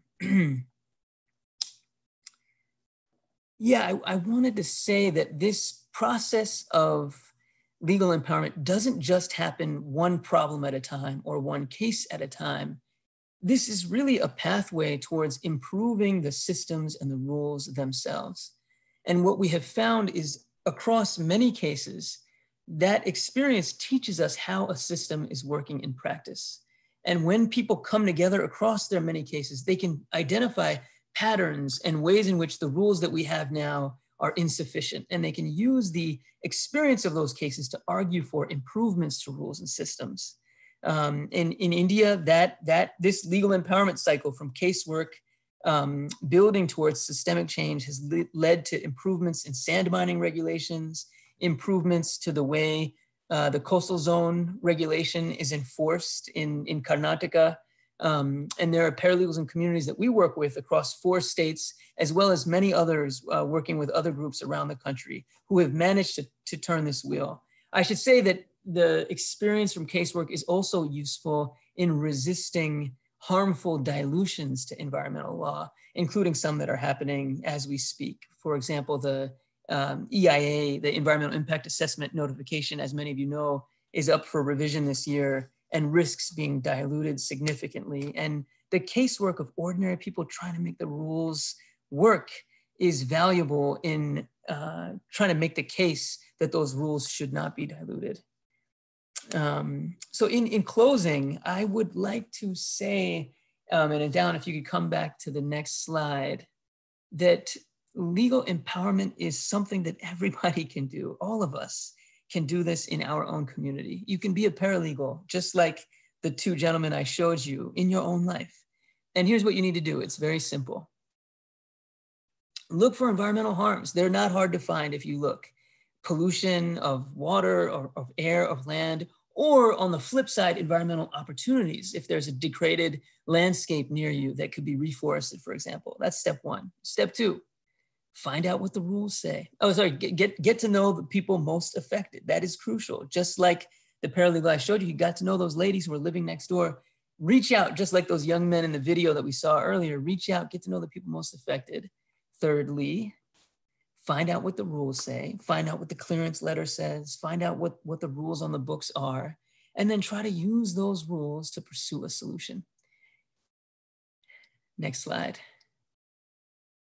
And drawing on that experience, whether you win or you lose, come together with others to advocate for better rules.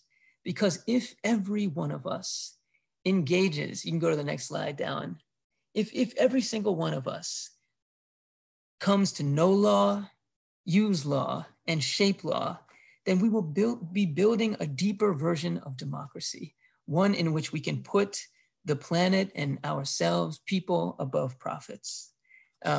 So yeah, that's what I'm gonna close with. I did wanna share a few resources on how you can do this work in your own community. The one on the left is a guide for how community paralegals can work for environmental justice. And again, anyone can be a community paralegal. The second one breaks down specific provisions in Indian environmental law and shows how each of them can be used to solve a concrete problem. So it makes the rules simple and it gives you examples of how you can use those rules. And the third one is a global community of people who are pursuing this passion of legal empowerment. I invite all of you to join it.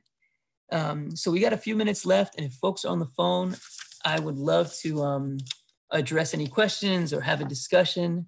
I do see one here. Let's see.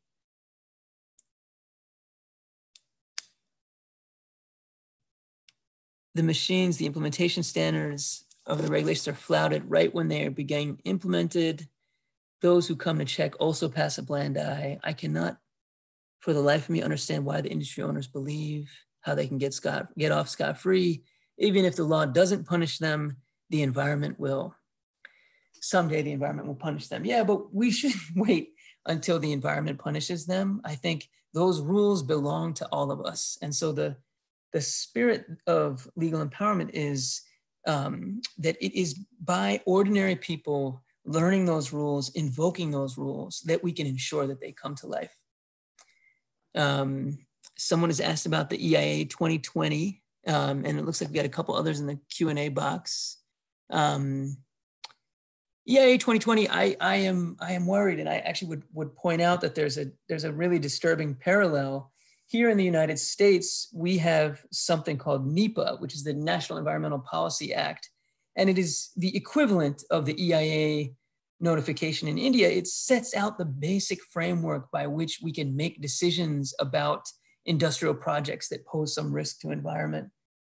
And very concerningly, during the pandemic, the US government went ahead with really damaging dilutions to that law, despite thousands and thousands of public comments asking for the contrary. And I fear that the same thing is happening in India. And so I would just underscore this reality that these problems of environmental justice, of failure to enforce the rules we have, and then dilution of those rules, these problems are taking place in many places, if not everywhere.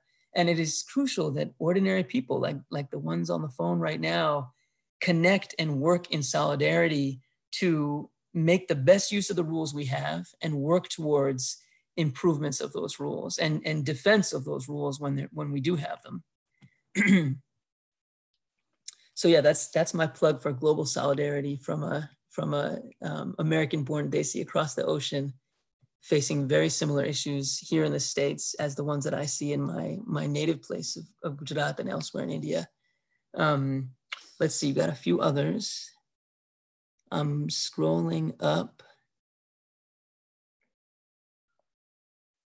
We have one in the Q&A box, Vivek. If there's any evidence to show that the environmental degradation accelerates human depreciation and shortens lifespan for both rich and poor in unsustainable economies. Is there any research linking the two? Yes, unfortunately, yes. There's very clear research. There was a recent study that showed that air pollution is one of the most significant causes of premature death in India.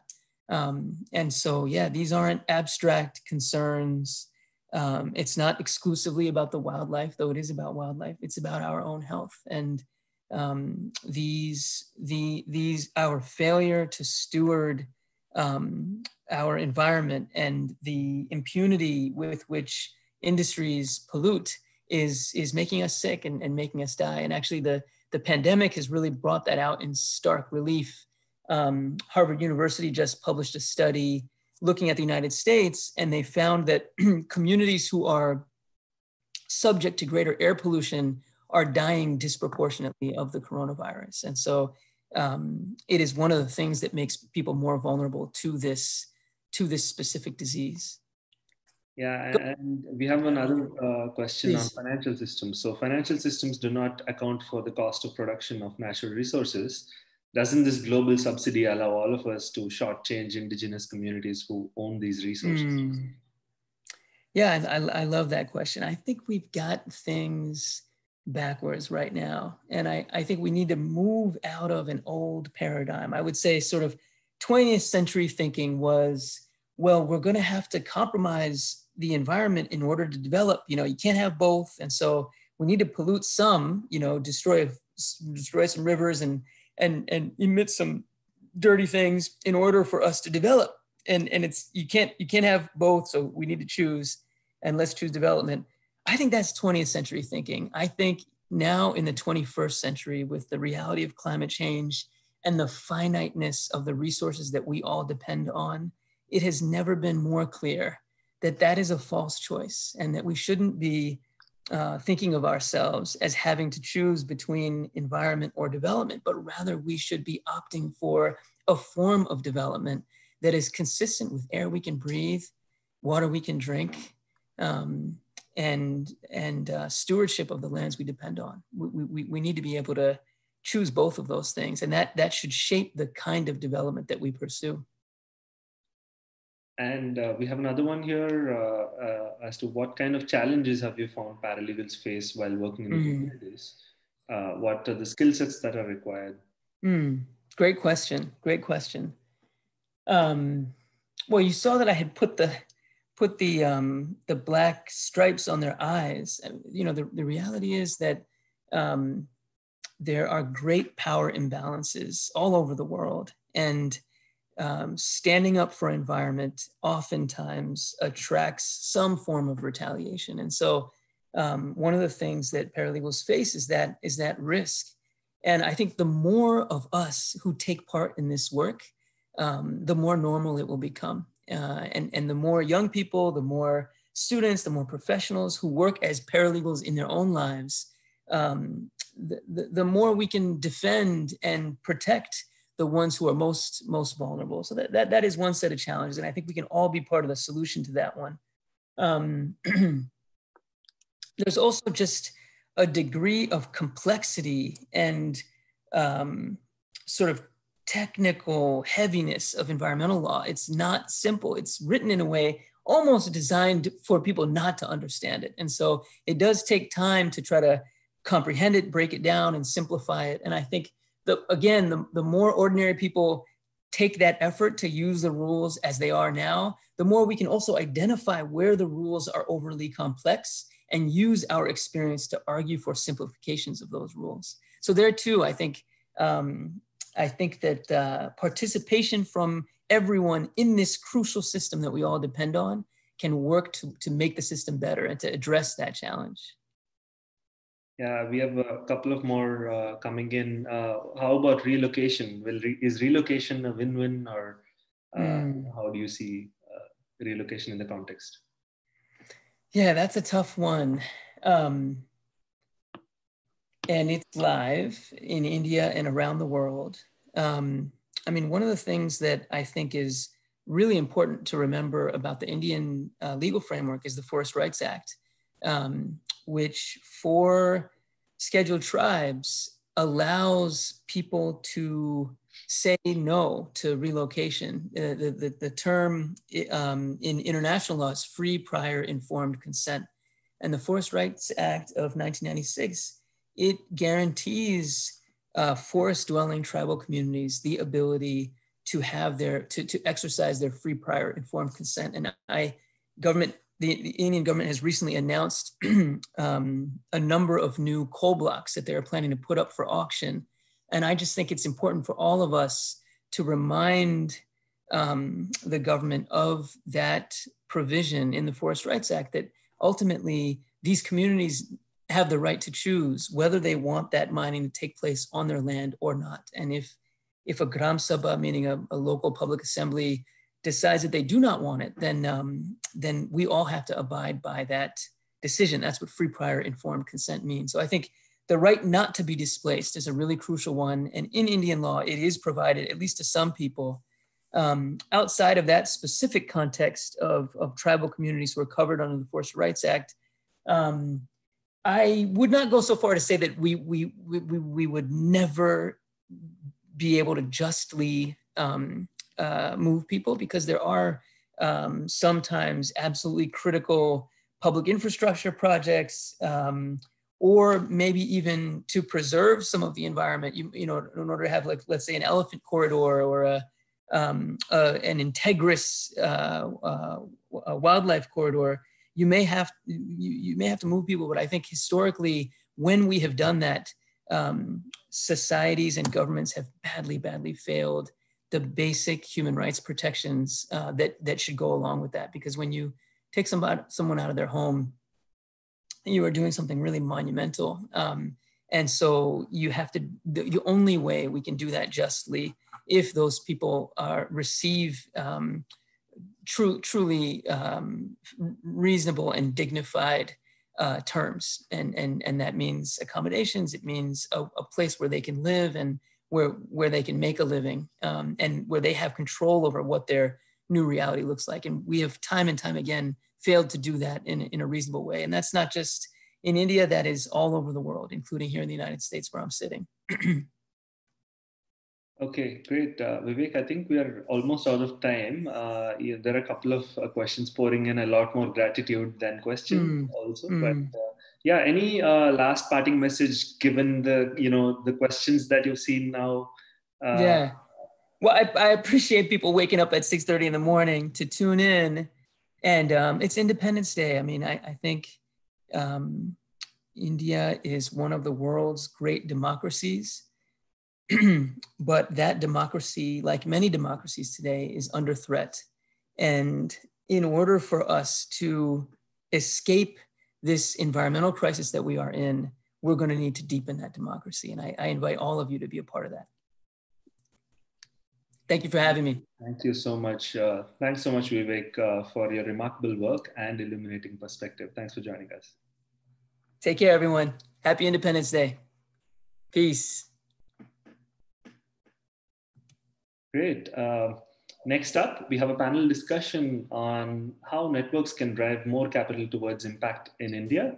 To get this started, I'm delighted to invite Naina Batra. Naina is Chairperson and CEO of Asian Venture Philanthropy Network.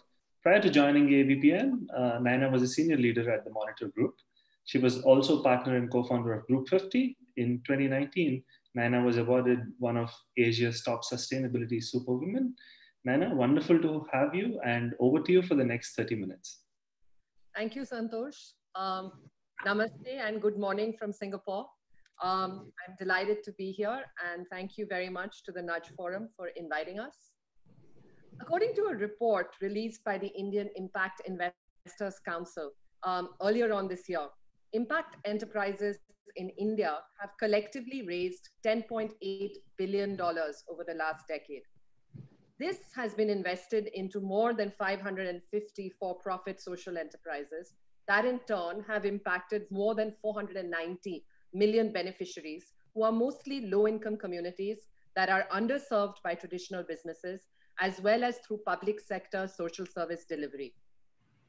While we may argue that this is a relatively small amount of capital, these impact investments have had an outsized effect on India's socio-economic development, because of the direct targeting of underserved customers and the high level of business and technology innovation that has been seeded and scaled by impact investors to address the most important development challenges that are facing our nation.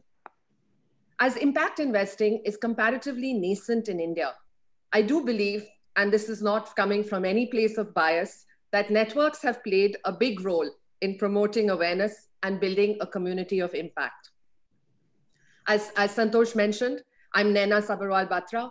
I am the CEO of AVPN, which is the Asian Venture Philanthropy Network, Asia's largest social investing network that brings together foundations, corporates, impact investors, VCs, and family offices from more than 36 countries to deploy capital towards impact across Asia.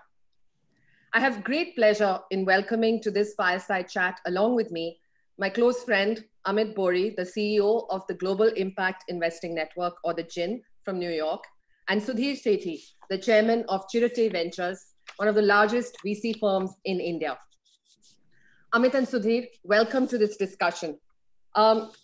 It's very interesting and actually very relevant to have both of you because you represent both network and investor.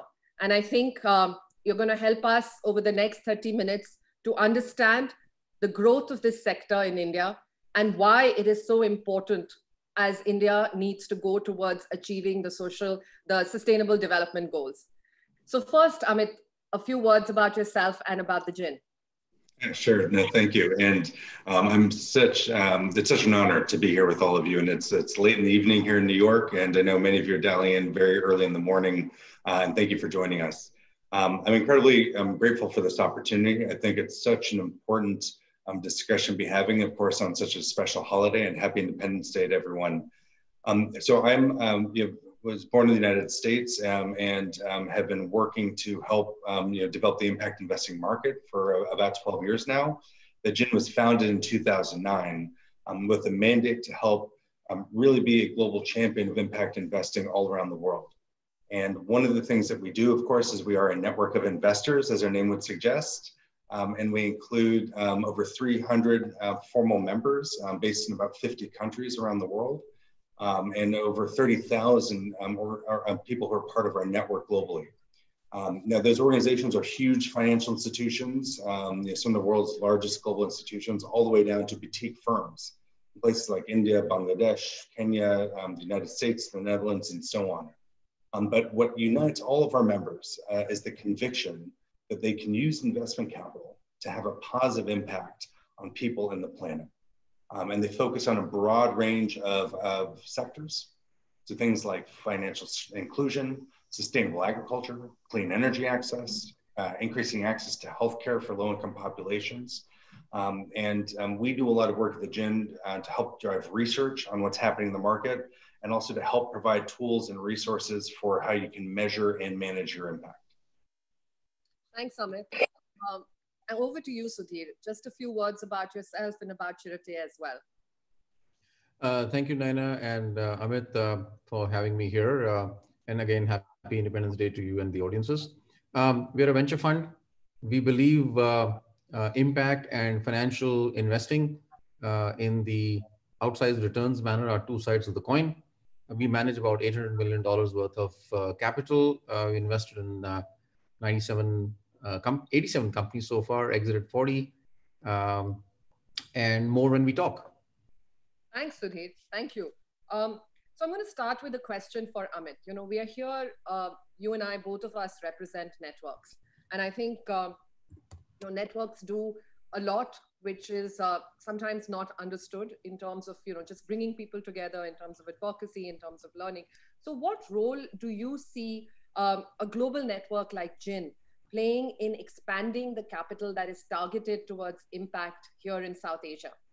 Yeah, well, I think it's, we were very intentional about setting up a network when we were founded. And it was based on a premise that if we were trying to change the way that people thought of investment and trying to increase the amount of capital that was focused on having an impact while achieving a financial return, we needed to teach many investors a new way of doing their jobs. And support many institutions who are very pioneering and trying to innovate on models of investing all around the world. to help have a global support in a community so they can help accelerate their own learning. A big premise for us is collective learning. That there are people, of course, in India, in the Netherlands, in Brazil, and the United States, in Southeast Asia, who are all trying to advance different models of scaling businesses that have a positive impact and are financially sustainable and viable. And so we don't want the wheel to be reinvented all over the world at the same time. We want to help make sure that people are making new mistakes, not repeating old ones, and are really able to take advantage of the best thinking and best innovation in the world. So we very much think if you can visualize a network of nodes of activity, nodes of light all around the world, making sure that they're connected, and across those networks that information, capital, and ideas flow as fast as possible. And as you started, with the focus on the Sustainable Development Goals, if we are to achieve those important goals, we need to move a lot more capital much faster and make sure it's incredibly effective at achieving an impact. So I see networks as essential to accelerating our progress. Oh, absolutely. And I, you made a couple of really important points here, in terms of highlighting to investors that there is a new way of investing, that they need to look at embracing a new way of investing, that there are different models of scaling. And, I love the allegory of the nodes of positive impact all over the world that we can all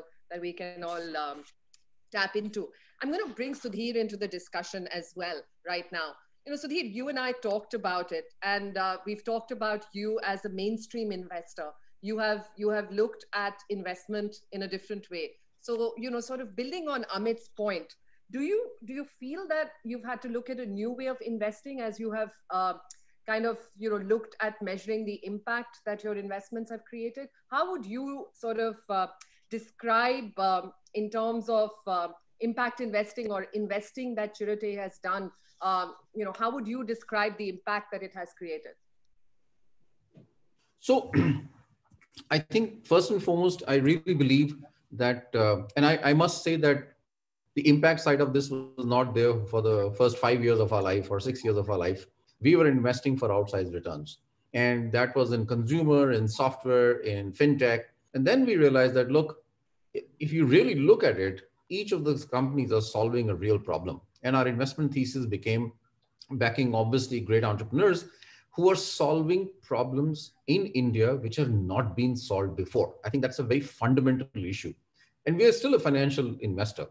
And those problems, we believe, can only be solved by using technology. I think this is the key theme to us, whether it is in supply chain, whether it is in distribution chains, whether it is addressing crop productivity, whether it is addressing, e-commerce. I mean, e-commerce, when we invested in Myntra, was fashion, but then we discovered that it's about delivering the right product at the right price, with the right quality, with the right predictable delivery time. And that to me is impact, because that was not available. You can define from a narrow point of view that is not impact. Having a product delivered at the right time with high quality, at the right price, with predictability is to me a service which a consumer wants.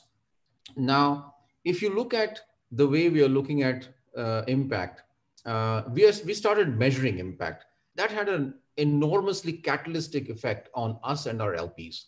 And it was a motivational issue. Today, AgroStar started as an e-commerce for agriculture. But today they are delivering crop productivity solutions to farmers, okay? The market, tens of billions of dollars in India, and incidentally, it's all using technology.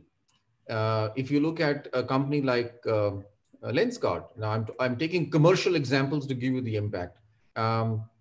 They, pre-COVID, and they're almost there back now again, they were delivering 15,000 eyeglasses per day. And the bulk of them was for eye correction, vision correction, right? Which basically is driving the technological output, and they are now taking it global. If you look at FirstCry as an example, started out as e-commerce, but now moving rapidly into how to deliver baby care to 3 lakh mothers per month. That's what they address. So effectively, I think it's having a change on the strategy of companies by looking at the way, if you look at e-commerce, that's fine. But if you look at having access to babies, which are 3 lakh deliveries a month, your mind changes, and that's a new business opportunity which comes up overall. If you look at Ather as an example, Ather is delivering intelligent, artificial intelligence-based, robotics-based prosthetics at a price point which no other company in the world can deliver. And that we are seeing as a big market. So I think the way we are looking at it, and I can take these examples, as many as you want, there are two sides of the coin. I think the big difference is that we used to address as a financial investor, the top 100 million consumers, if I take consumer as a market, for financial inclusion. I won't say financial inclusion. I'm cautious of using those words. Financial impact, okay, to deliver debt to SMEs, let's say to the top 100 million consumers, to the top, a few million SMEs, and so on and so forth. Now, our strategy is that those same companies or new companies can scale massively by going to the next 400 million consumers. The difference I see from an impact viewpoint, a traditional impact viewpoint, is traditional impact investors start at the bottom of the pyramid. We start at the top, and the meeting point is coming in now. Okay. And that is a very, very important. I think impact is just the other side of the coin of companies, entrepreneurial companies using technology to solve a real problem. And that's what we're doing. There is no compromise on financial returns. You said a lot of very, very interesting things and a few provocative things as well in your statement. So I'm going to raise a few of these. You started out by talking about, you started measuring impact, and that had a big sort of impact, if I want to call it that, on your LP.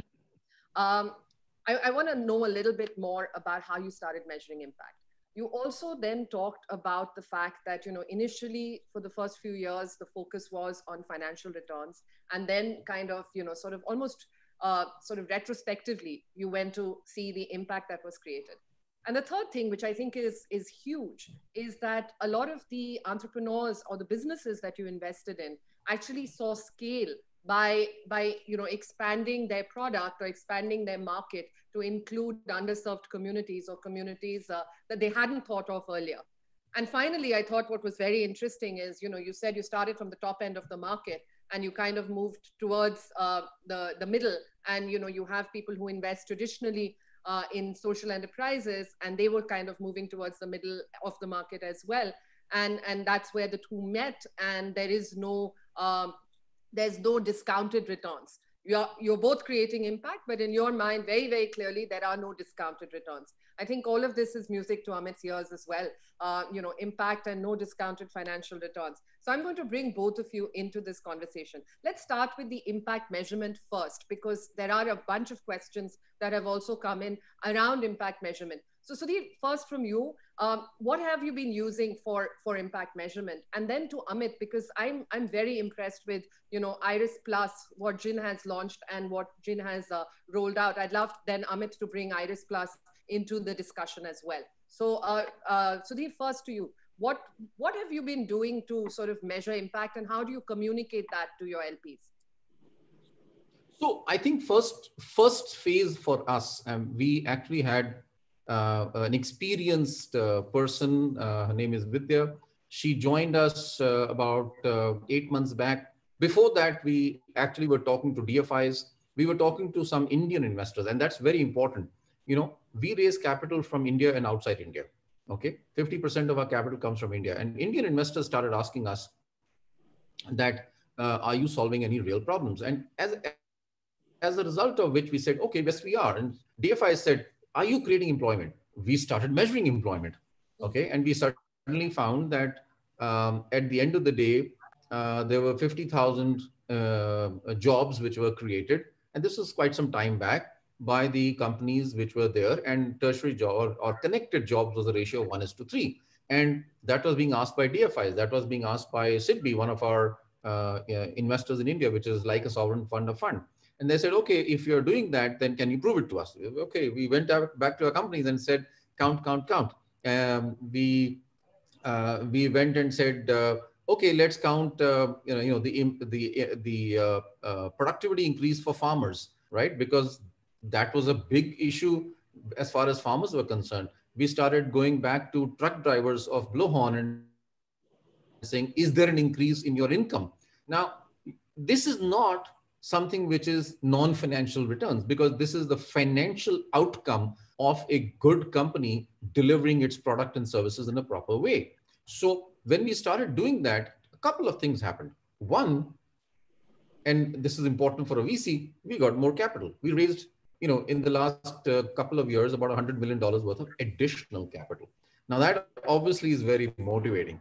And we also realized that I think if traditional impact investors, which is what we are doing right now, are coming from the bottom and, and staying at the bottom and coming a little bit to the middle, they may actually miss out on the 400, 500 million people. It's a missed opportunity if that horizon does not expand. We went back to our entrepreneurs and said, can we start measuring it? Can we do this quarterly? We have an MIS which comes monthly and quarterly, which is financial return. We added this as part of our standard MIS which comes to us. And it had enormous effect because LP started receiving that. LP started talking to us on that. LP started helping us in that. Our team got phenomenally motivated because we were coming to office every day in the morning saying money, money, money, and saying, oh, okay, there is crop productivity. There is, mothers being tackled. There is, so our health tech strategy emerged very nicely. Do realize there are 1 billion people in India, out of which only 50 million people have health cover. How do you get health to 1 billion people? We started thinking differently. You cannot have enough resources. I mean, to build a baby care center, it takes 25 crore rupees, right? Which means if you have to address 3 lakh mothers every month or more, right? You need thousands of babies. India doesn't have that capital. So government doesn't have that capital. There are students today who are not able to study, right? And we are finding that digital divide is very powerful. So we are looking for a company not to deliver on the computer or on the cell phone. We're looking for a company who can deliver on television. So please understand, our mind has changed. Television, there are 200 million families who have television in the country, but not a single education program runs on that. And I find enormous amount of discussion on digital divide and how education has to be delivered. But here we have infrastructure across the country. Nobody needs to buy computers. How can we deliver? Is there a company which we can look at, which can deliver television-based education learning programs? Because then today, 90% of the students are not able to study sitting at home. Please understand that, right? Absolutely. Is this a financial? This answer is yes. So I think our thinking has changed completely by looking for companies which are very different and solving enormous, giant scaled problems which have not been solved before using technology. Build them into big brands in the country, and then in fact, take them global. So please understand, a company which is solving a problem in India, that problem can be taken outside the country. So half our companies are now global footprint. That's an amazing scale. Thanks, Sudhir. I'm going to actually bring Amit in now. So Amit, obviously, Sudhir said, which I thought was very interesting, is that by measuring, other than the financial returns, by looking at the impact that they were creating, not only did more money come in, not only were their investors happy, but their employees were also happy. Talk to us a little bit about what you're seeing in terms of the trends of impact measurement, and how is that helping us drive more capital towards impact? Absolutely, thank you, and thank you for those comments there. And I think a couple of things that I'd highlight. We at the GIN, we see impact measurement and management as fundamental to good impact investing. And when I mean measurement and management, obviously measuring is gathering the data and understanding how you're doing, but management is incorporating that data into how you manage your funds and how you manage your companies. And I think that's where data really informs decision making. We provide resources to the market, and in particular, we offer a system called IRIS Plus. It's IRIS with a plus sign. It's a free online comprehensive system for measuring and managing your impact. So you can start with a sustainable development goal or a specific thematic area. It could be gender equality, it could be clean and affordable energy, and identify the core metric sets backed up by evidence that you can use to measure your progress. Now, where I think this is really important, the trends we're seeing in the early days of the GIN, when we were founded, it was a lot of kind of what I would call do-gooder organizations focused on measurement. Foundations, government-backed institutions, nonprofit investors, who are all doing really interesting work. Now, if you're talking to a mainstream asset manager or asset owner, they're asking for how they can better understand the impact that they're having. This morning, I spoke to the head of investments for a 200 billion euro pension fund. And the main topic on his mind was how do we measure impact and better understand the non-financial indicators of performance. And that, I think, is an incredibly powerful driver of interest. If we have people controlling massive pools of capital who want to not only know how much profit their investments are making, but also understand the impact that they're having on people and the planet, that's what you'd hope people are using for decision making. And that, of course, is the type of thing that leads to what Sudhir's experience, where they are, that is driving the way some investors are allocating capital. This is a trend where this is becoming more and more prevalent across most of the mainstream asset managers we engage with. So I think anyone who's working on investing now should be paying attention to these trend lines, because it's not just in the impact investing market, but it's actually going much more mainstream now.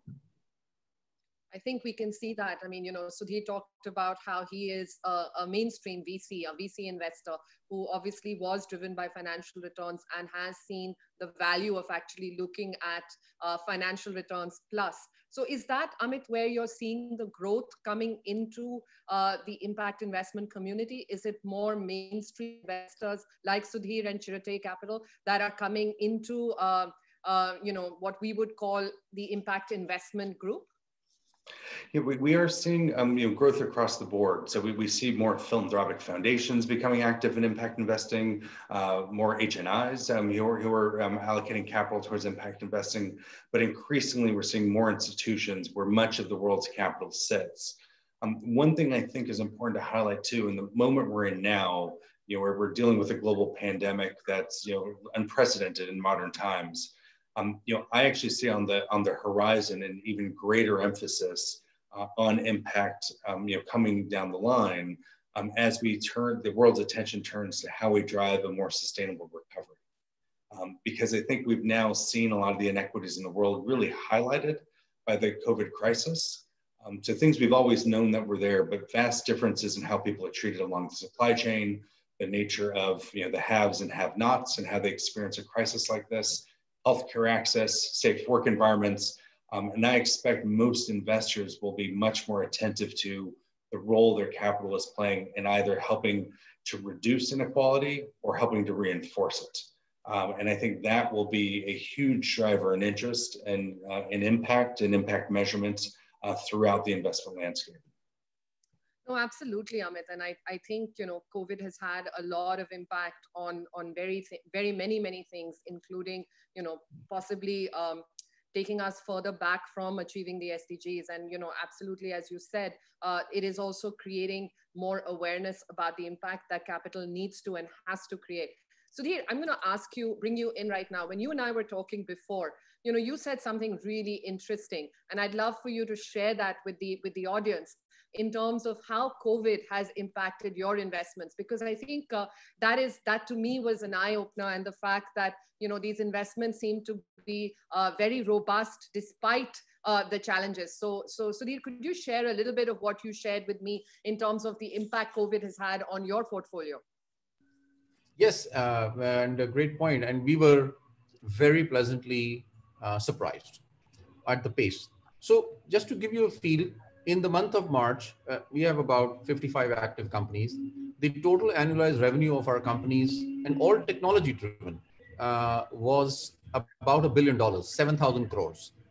In the month of, I'm sorry, behind me, there is Independence Day music being played. So I'm sorry, I can't stop that.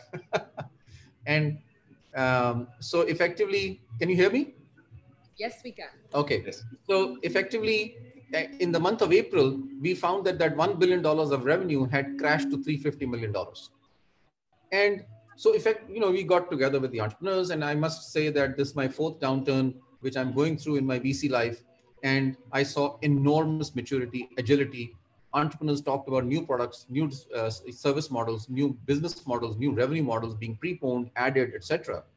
In the month of May, this revenue went up to $650 million.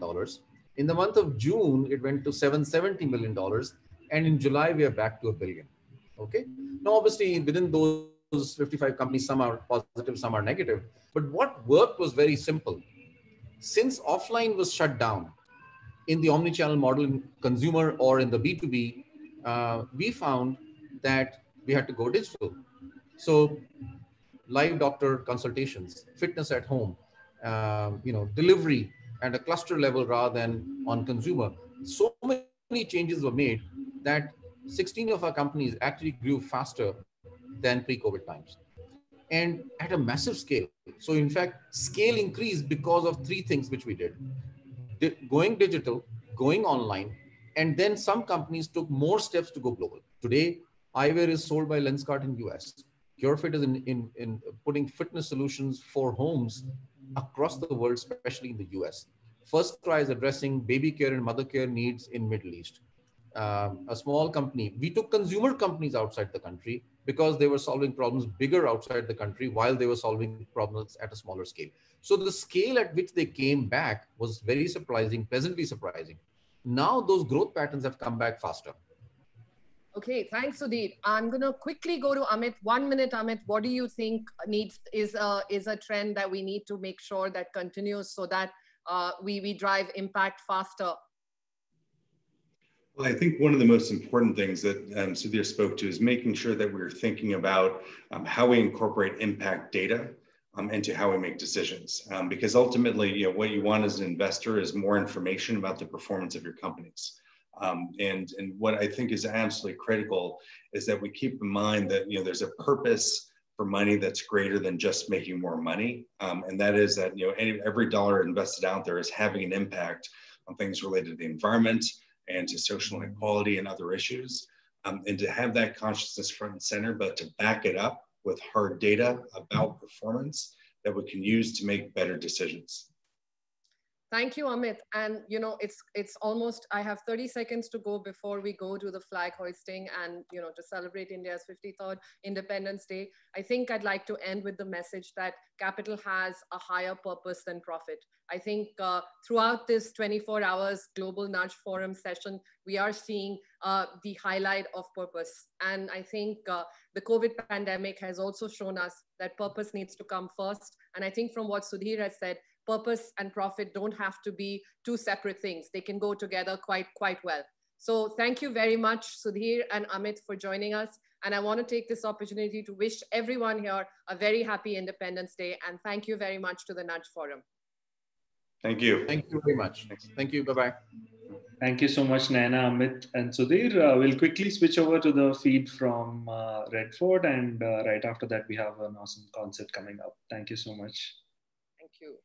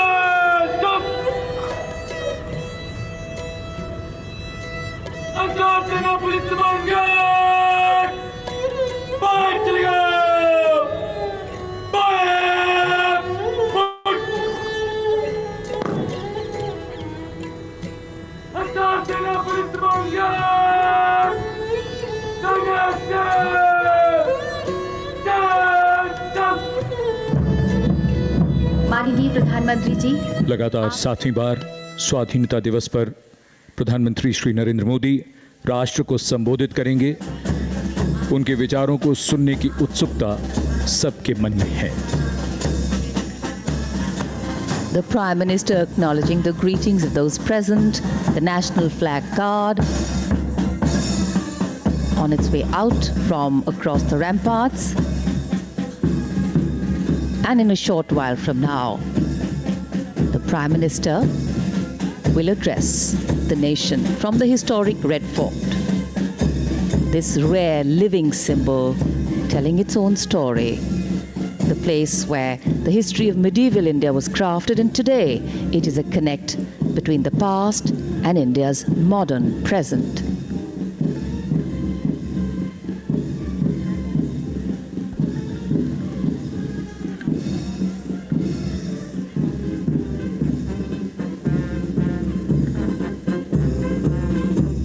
राष्ट्रीय ध्वजारोहण गारद के सजीले जवान रवाना हो रहे हैं समारोह स्थल से।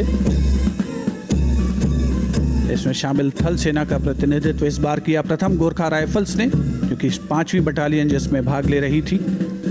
इसकी स्थापना 1942 में धर्मशाला में की गई थी और सभी को प्रतीक्षा प्रधानमंत्री महोदय के उद्बोधन की।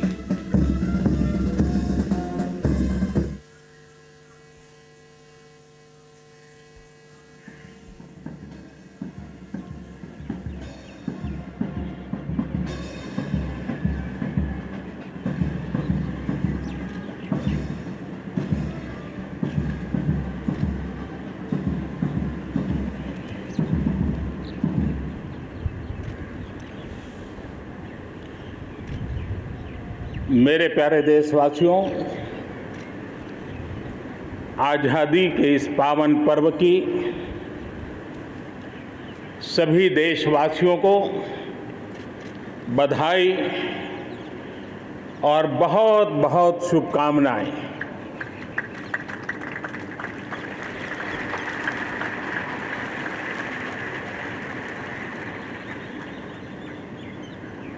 आज जो हम स्वतंत्र भारत में सांस ले रहे हैं, उसके पीछे मां भारती के लाखों बेटे बेटियों, उनका त्याग, उनका बलिदान और मां भारती को आज़ाद कराने के संकल्प के प्रति उनका समर्पण आज ऐसे सभी हमारे स्वातंत्र सेनानियों का, आज़ादी के वीरों का, नर बांकुरों का, वीर शहीदों का नमन करने का ये पर्व है।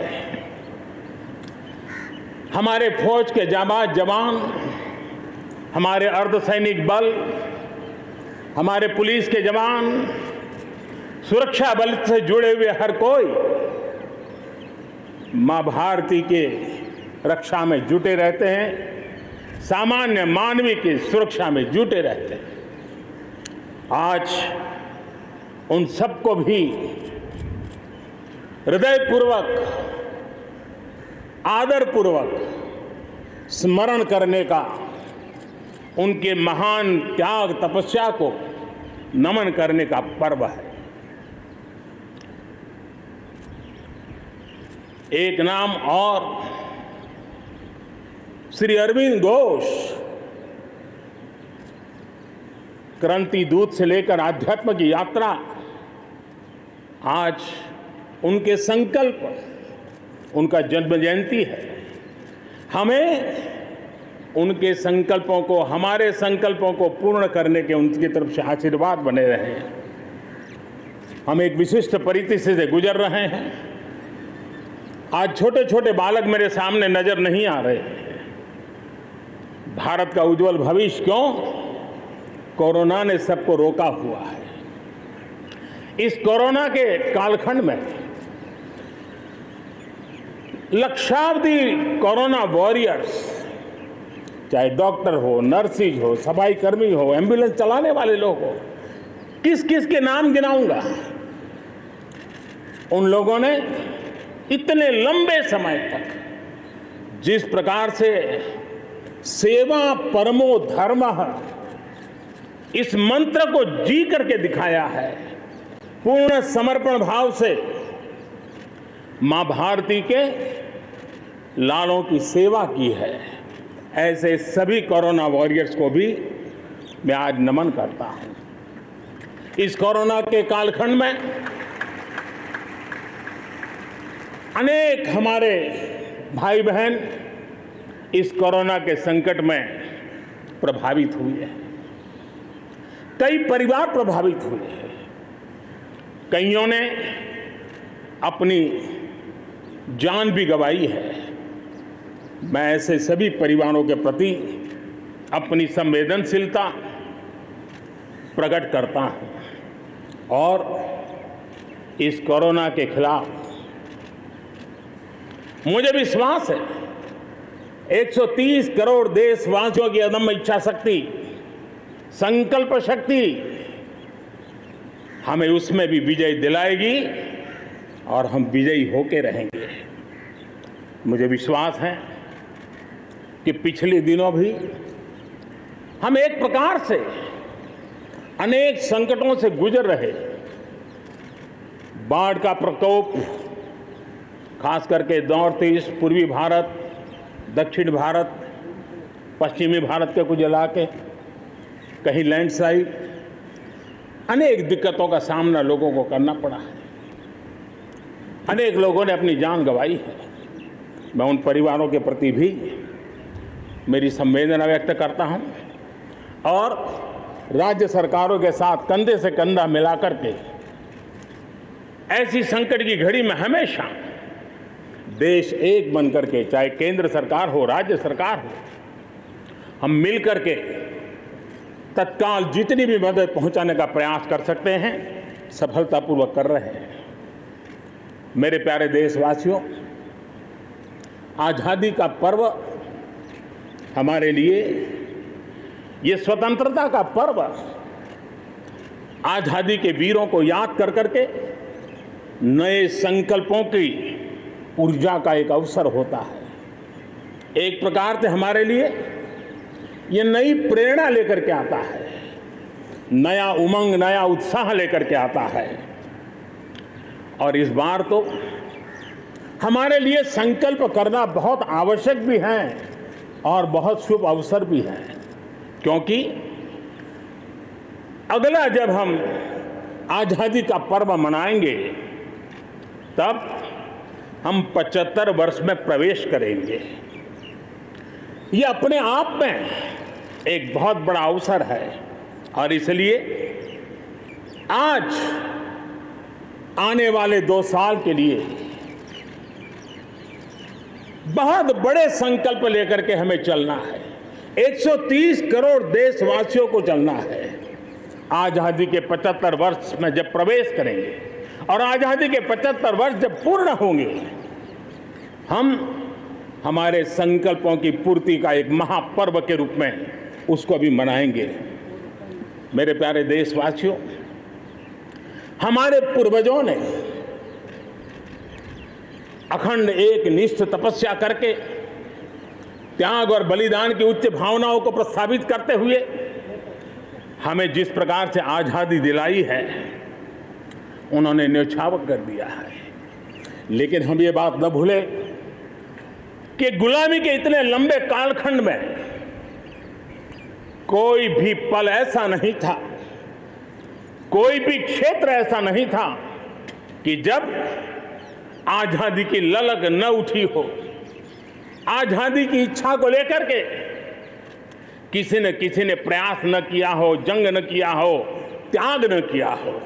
और एक प्रकार से जवानी जेलों में खपा दी, जीवन के सारे सपनों को फांसी के फंदों को चूम करके आहूत कर दिया। ऐसे वीरों को नमन करते हुए और फिर एक तरफ सशस्त्र क्रांति का दौर, दूसरी तरफ जन आंदोलन का दौर, पूज्य बापू के नेतृत्व में राष्ट्र जागरण के साथ जन आंदोलन की एक धारा ने आजादी के आंदोलन को एक नई ऊर्जा दी और हम आजादी के पर्व को आज मना पा रहे हैं। इस आजादी के जंग में भारत की आत्मा को कुचलने के भी निरंतर प्रयास हुए हैं, अनगिनत प्रयास हुए हैं।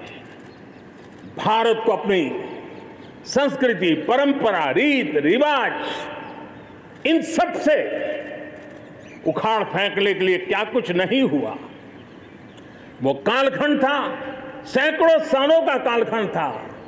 शाम दाम दंड भेद सब कुछ अपने चरम पर था। और कुछ लोग तो ये मान के चलते थे कि हम तो यावत चंद्र दिवाकरो यहां पर राज करने के लिए आए हैं। लेकिन आजादी की ललक ने उनके सारे मंसूबों को जमीन दोस्त कर दिया।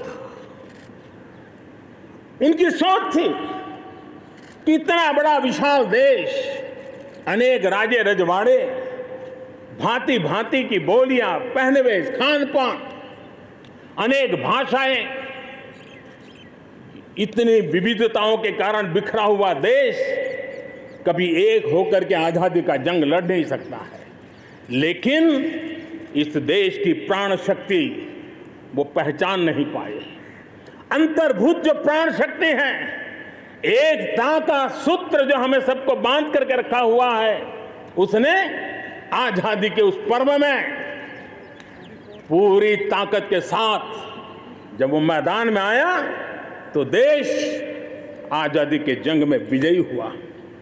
हम ये भी जानते हैं कि वो कालखंड था, विस्तारवाद की सोच वालों ने दुनिया में जहां भी फैल सकते के फैलने का प्रयास किया, अपने झंडे गाड़ने की कोशिश की। लेकिन भारत का आजादी का आंदोलन दुनिया के अंदर भी एक प्रेरणा का पुंज बन गया, दिव्य स्तंभ बन गया और दुनिया में भी आजादी की ललक जगी। और जो लोग विस्तारवाद के अंधी दौड़ में लगे हुए थे, अपने झंडे गाड़ने में लगे थे, उन्होंने अपने इस मंसूबों को, विस्तारवाद के मंसूबों को पार करने के लिए दुनिया को दो महाविश्व युद्ध में झोंक दिया, मानवता को तहस नहस कर दिया, जिंदगी तबाह कर दी, दुनिया को तबाह कर दिया। लेकिन ऐसे कालखंड में भी युद्ध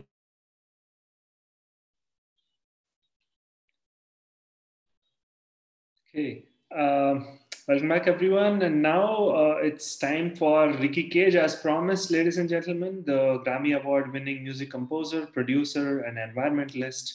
He's collaborated with some fantastic artists to put together this virtual concert for you, capturing some truly original voices from across the land, and a rendition of the national anthem we promise you've never heard before. The anthem is dedicated to the true citizens of India. Who they are is a bit of a surprise. So you will not want to miss a second of this. So do stay tuned and enjoy the concert.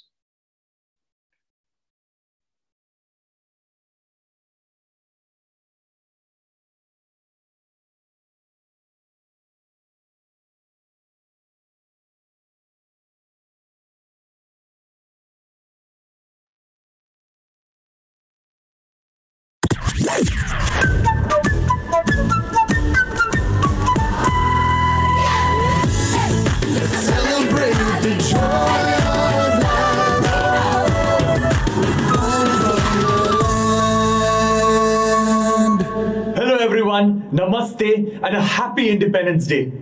Now let us kickstart today's concert for the Nudge Foundation with an anthem for a better tomorrow, a brighter, more beautiful future for everyone and everything. Now joining me are the awesome Benny Dayal and Jonita Gandhi. Here is Jago. Jago padharo mein jogan deva. Jago padharo mein jogan deva.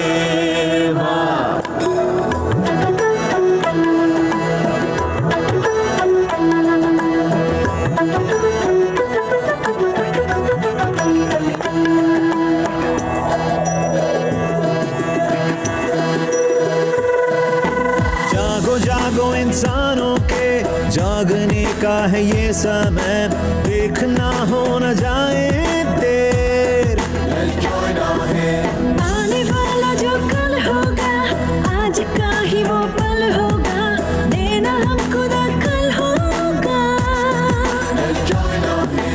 कूचा कूचा पुकारे, आओ मिलके जी सारे, ना करो अनसुना रे। Reach out, let us join hands and sing this world song. Reach out, let us join hands and sing this one song.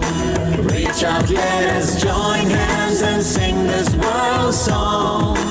Reach out, let us join hands and sing this one song.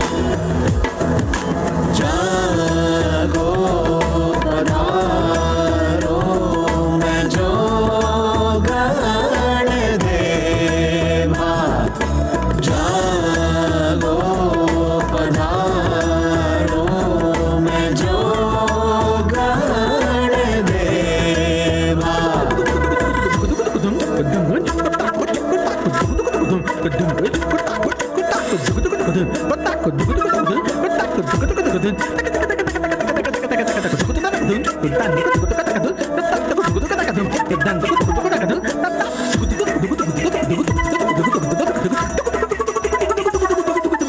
तू और मैं जो मिल जाए तो ना रहेगा फिर हम और वो, सब करे तो जाएगा हो। अब भी हम अगर चाहे तो बदल देंगे तकदीरों को, सब करे तो जाएगा हो। दरिया दरिया पुकारे, नदियाँ करती इशारे, ना करो अनसुना रे। Reach out, let us join hands and sing this world song. Reach out, let us join hands and sing this one song. Reach out, let us join hands and sing this world song. Reach out, let us join hands and sing this one song.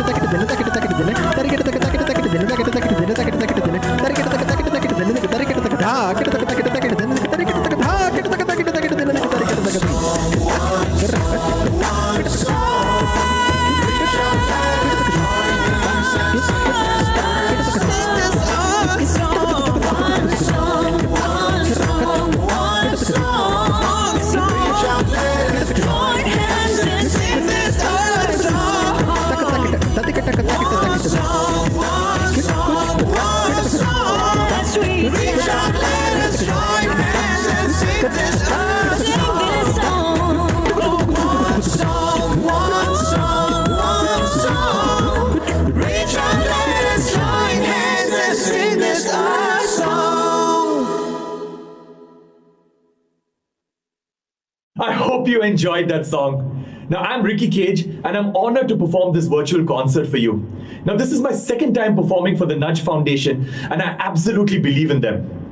Now, as some of you may know, I'm a very strong advocate of the United Nations Sustainable Development Goals, and I love the fact that the Nudge Foundation is a platform to build a strong narrative for India's developmental sector and inspire belief in our collective ability to stay the course towards the United Nations Sustainable Development Goals.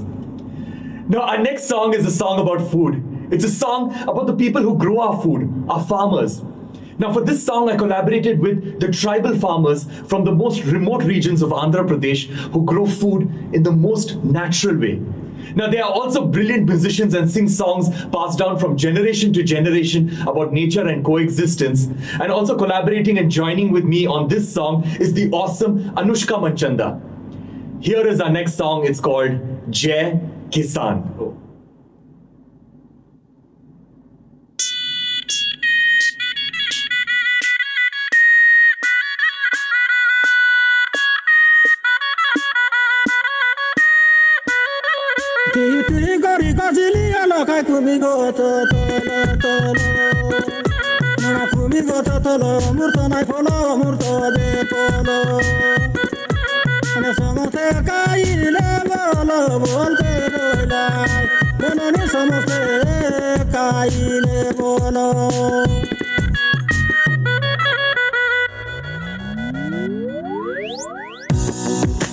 मिट्टी में वो अपने सपने और seize प्यार से जीना वो जीना जो कुदरत के साथ में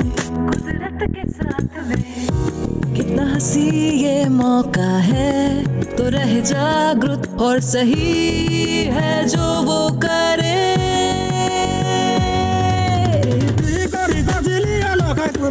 हम खड़े हो जिंदगी के साथ सब एक साथ सब एक साथ यही है मौका यही है मौका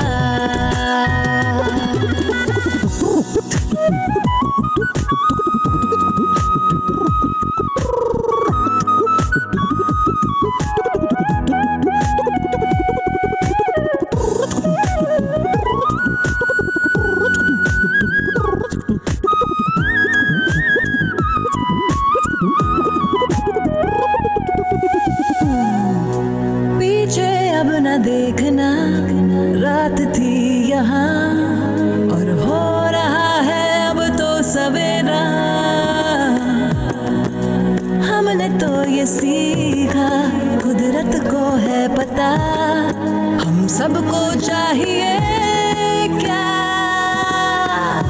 कितना हंसी ये मौका है तो रहे जागृत और सही है जो वो करे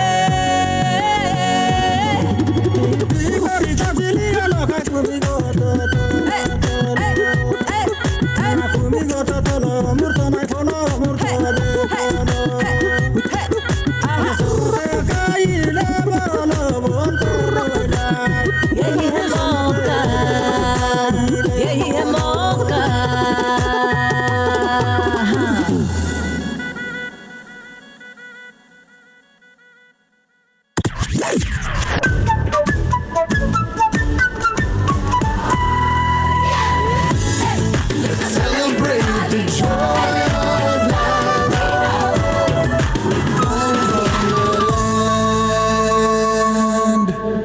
So much for listening. Hope you enjoyed our tribute to our farmers. Now our next song is a song sung from the perspective of a child. Now she is asking her parents, what have you done to this world? Why have you not left any beauty in this world for me, my siblings and my future generations to enjoy? At least leave me a planet where I'm able to breathe clean air. Now this song is sung by the amazing and soulful Khatija Rahman. Here is Iltija.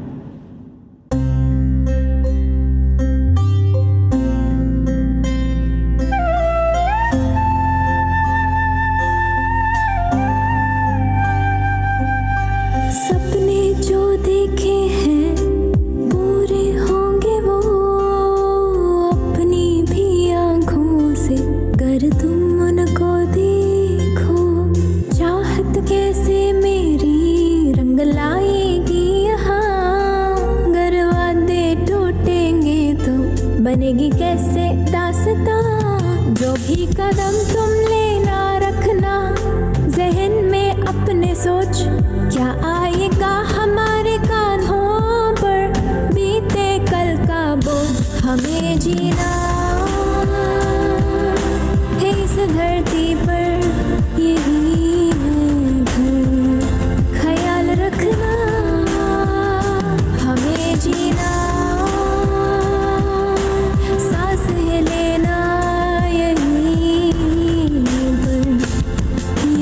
पर एक यही तो है घर।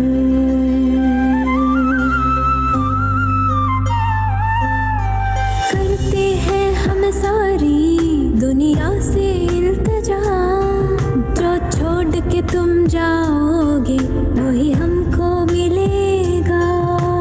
हमसे जो है मोहब्बत तो इतना कर जाना, धरती हवा और पानी से कम लो हर जाना।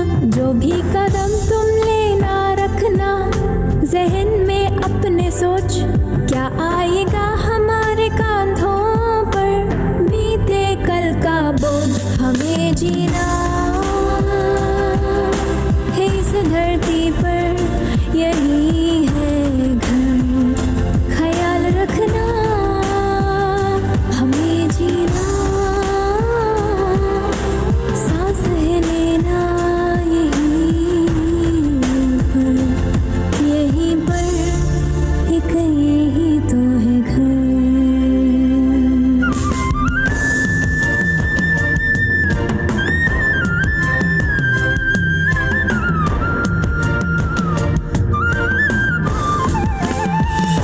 हमें जीना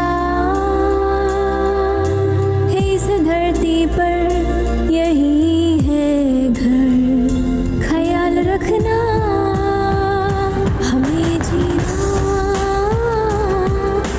सांस है लेना यहीं पर एक यही तो है घर।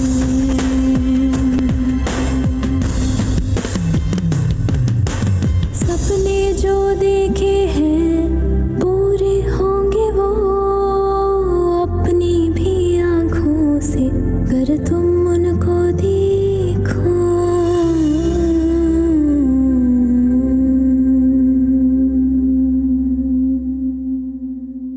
Thank you so much. Now, isn't Khatija Rahman absolutely amazing? What a beautiful voice. Now, over to our next song. Last year, I was honored when the United Nations Convention to Combat Desertification announced me as their land ambassador. Now, the UNCCD is doing wonderful work around the world to restore lands and livelihoods, and thus mitigating the effects of climate change. Now, the United Nations estimates that land degradation will displace 135 million people by 2045. And of course, land restoration is the cheapest solution to mitigating the effects of climate change. Now, joining me for this song are the Indian superstars Kailash Kher and Salim Merchant. Here is the official UNCCD land anthem in Hindi. Here is Mitti.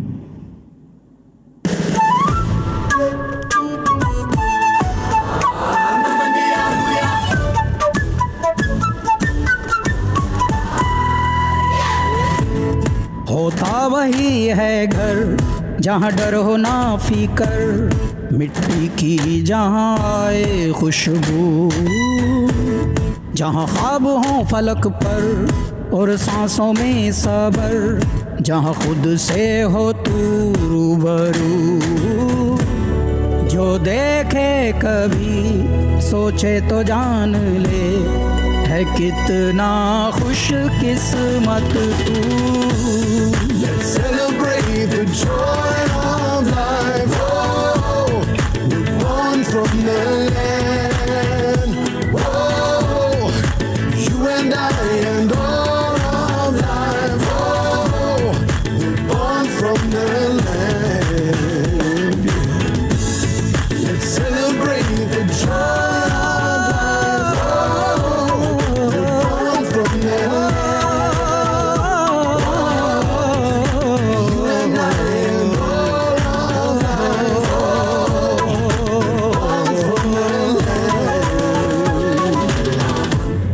बंदे जरा तो रुक, मिलता यही सब कुछ है पेड़ों की छाँव में हर सुख, सारी अपनी ज़मीं कभी होगी ना कमी, सबको करती मोहब्बत धरती, जो देखे कमी सोचे तो जान ले, है कितना सुंदर मंजर।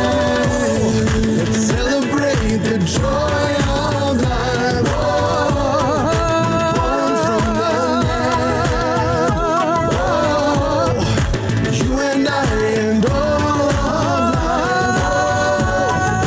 Born from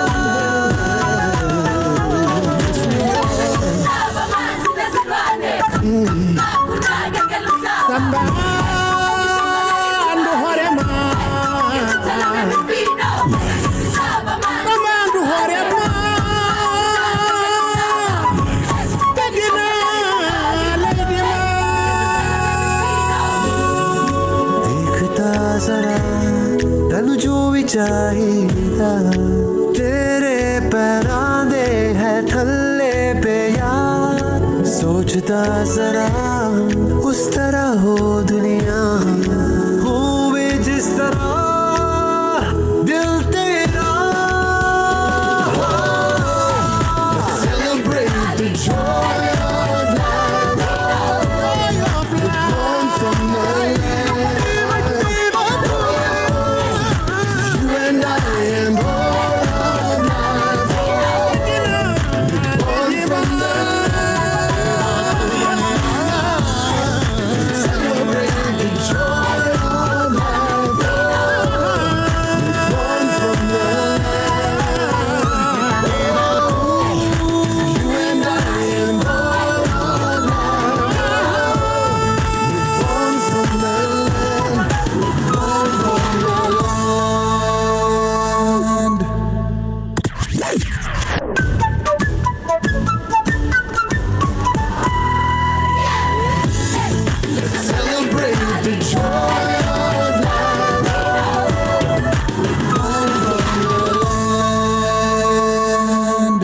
so much. Now, during these tough and dark times, all of us need to shine our light to everyone around us.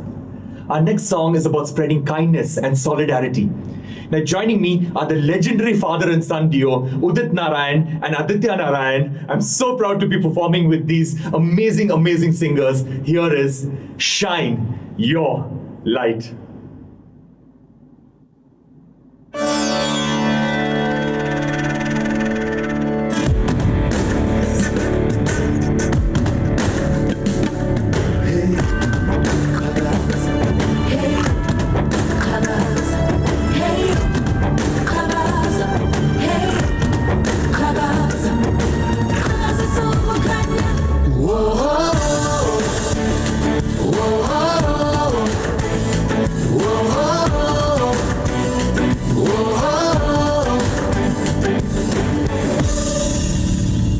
हम सब साथ यहाँ हैं, हम सब साथ यहाँ हैं, कोई फर्क कहाँ है, कोई फर्क कहाँ है। चलो हाथ बढ़ाए, चलो सबको दिखाए, कोई भी यहाँ अकेला ना है। Let's do this, it's our time. Let's do this, it is time to shine a light. Let's do this, it is time to shine your light. Whoa, whoa, whoa.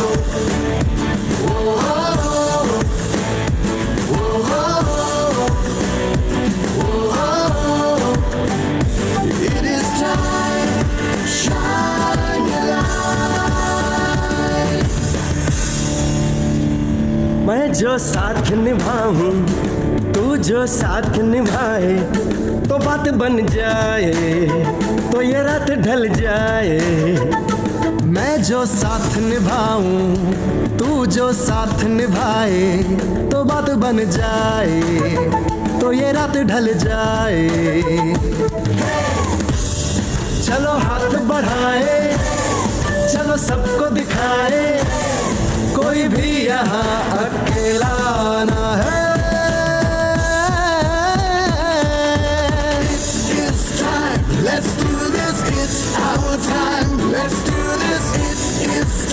to shine a light.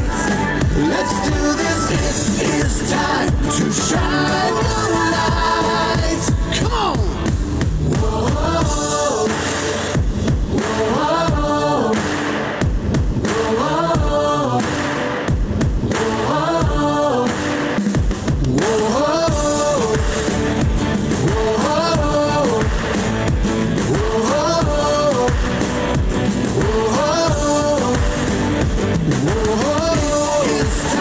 let's do this, it's our time. Let's do this, it's time to shine a light. Whoa, it's time. Let's do this, it's our time. Let's do this, it's time to shine a light. It is time to shine a light. Shine your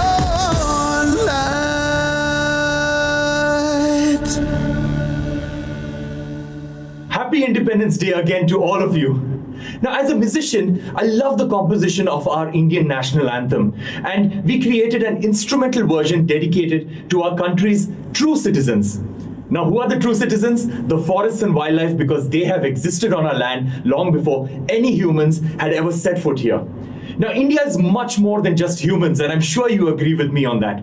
So if you would please indulge me, let us all rise for the true citizens of India. Let us all rise for the Indian national anthem.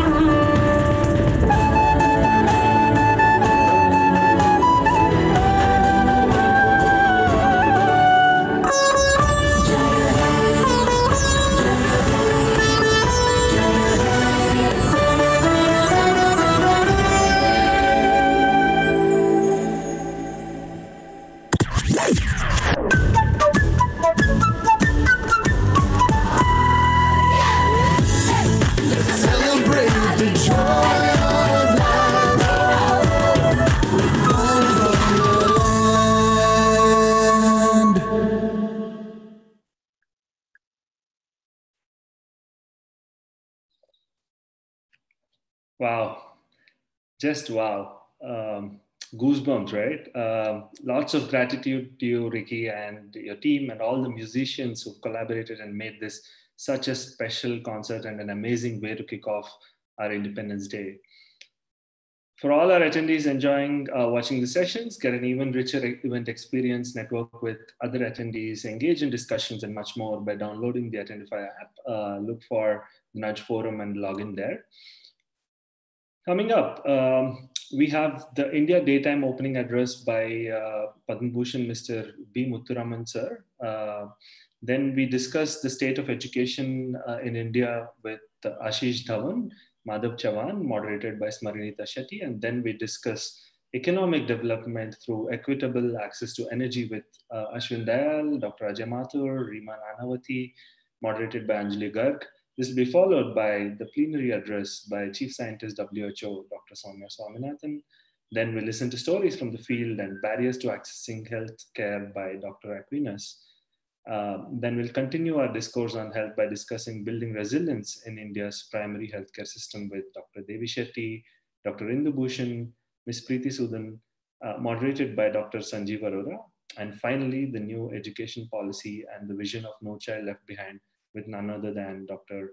Kasturi Rangan in conversation with Mohandas Pai. This is a stellar lineup just till noon, following which there will be 12 more hours of amazing conversations with just one agenda, a sustainable and inclusive development journey for India.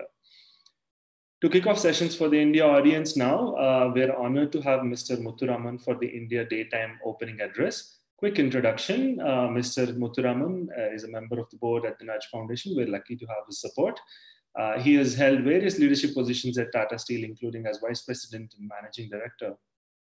He served on the boards of Bosch India and Tata Industries.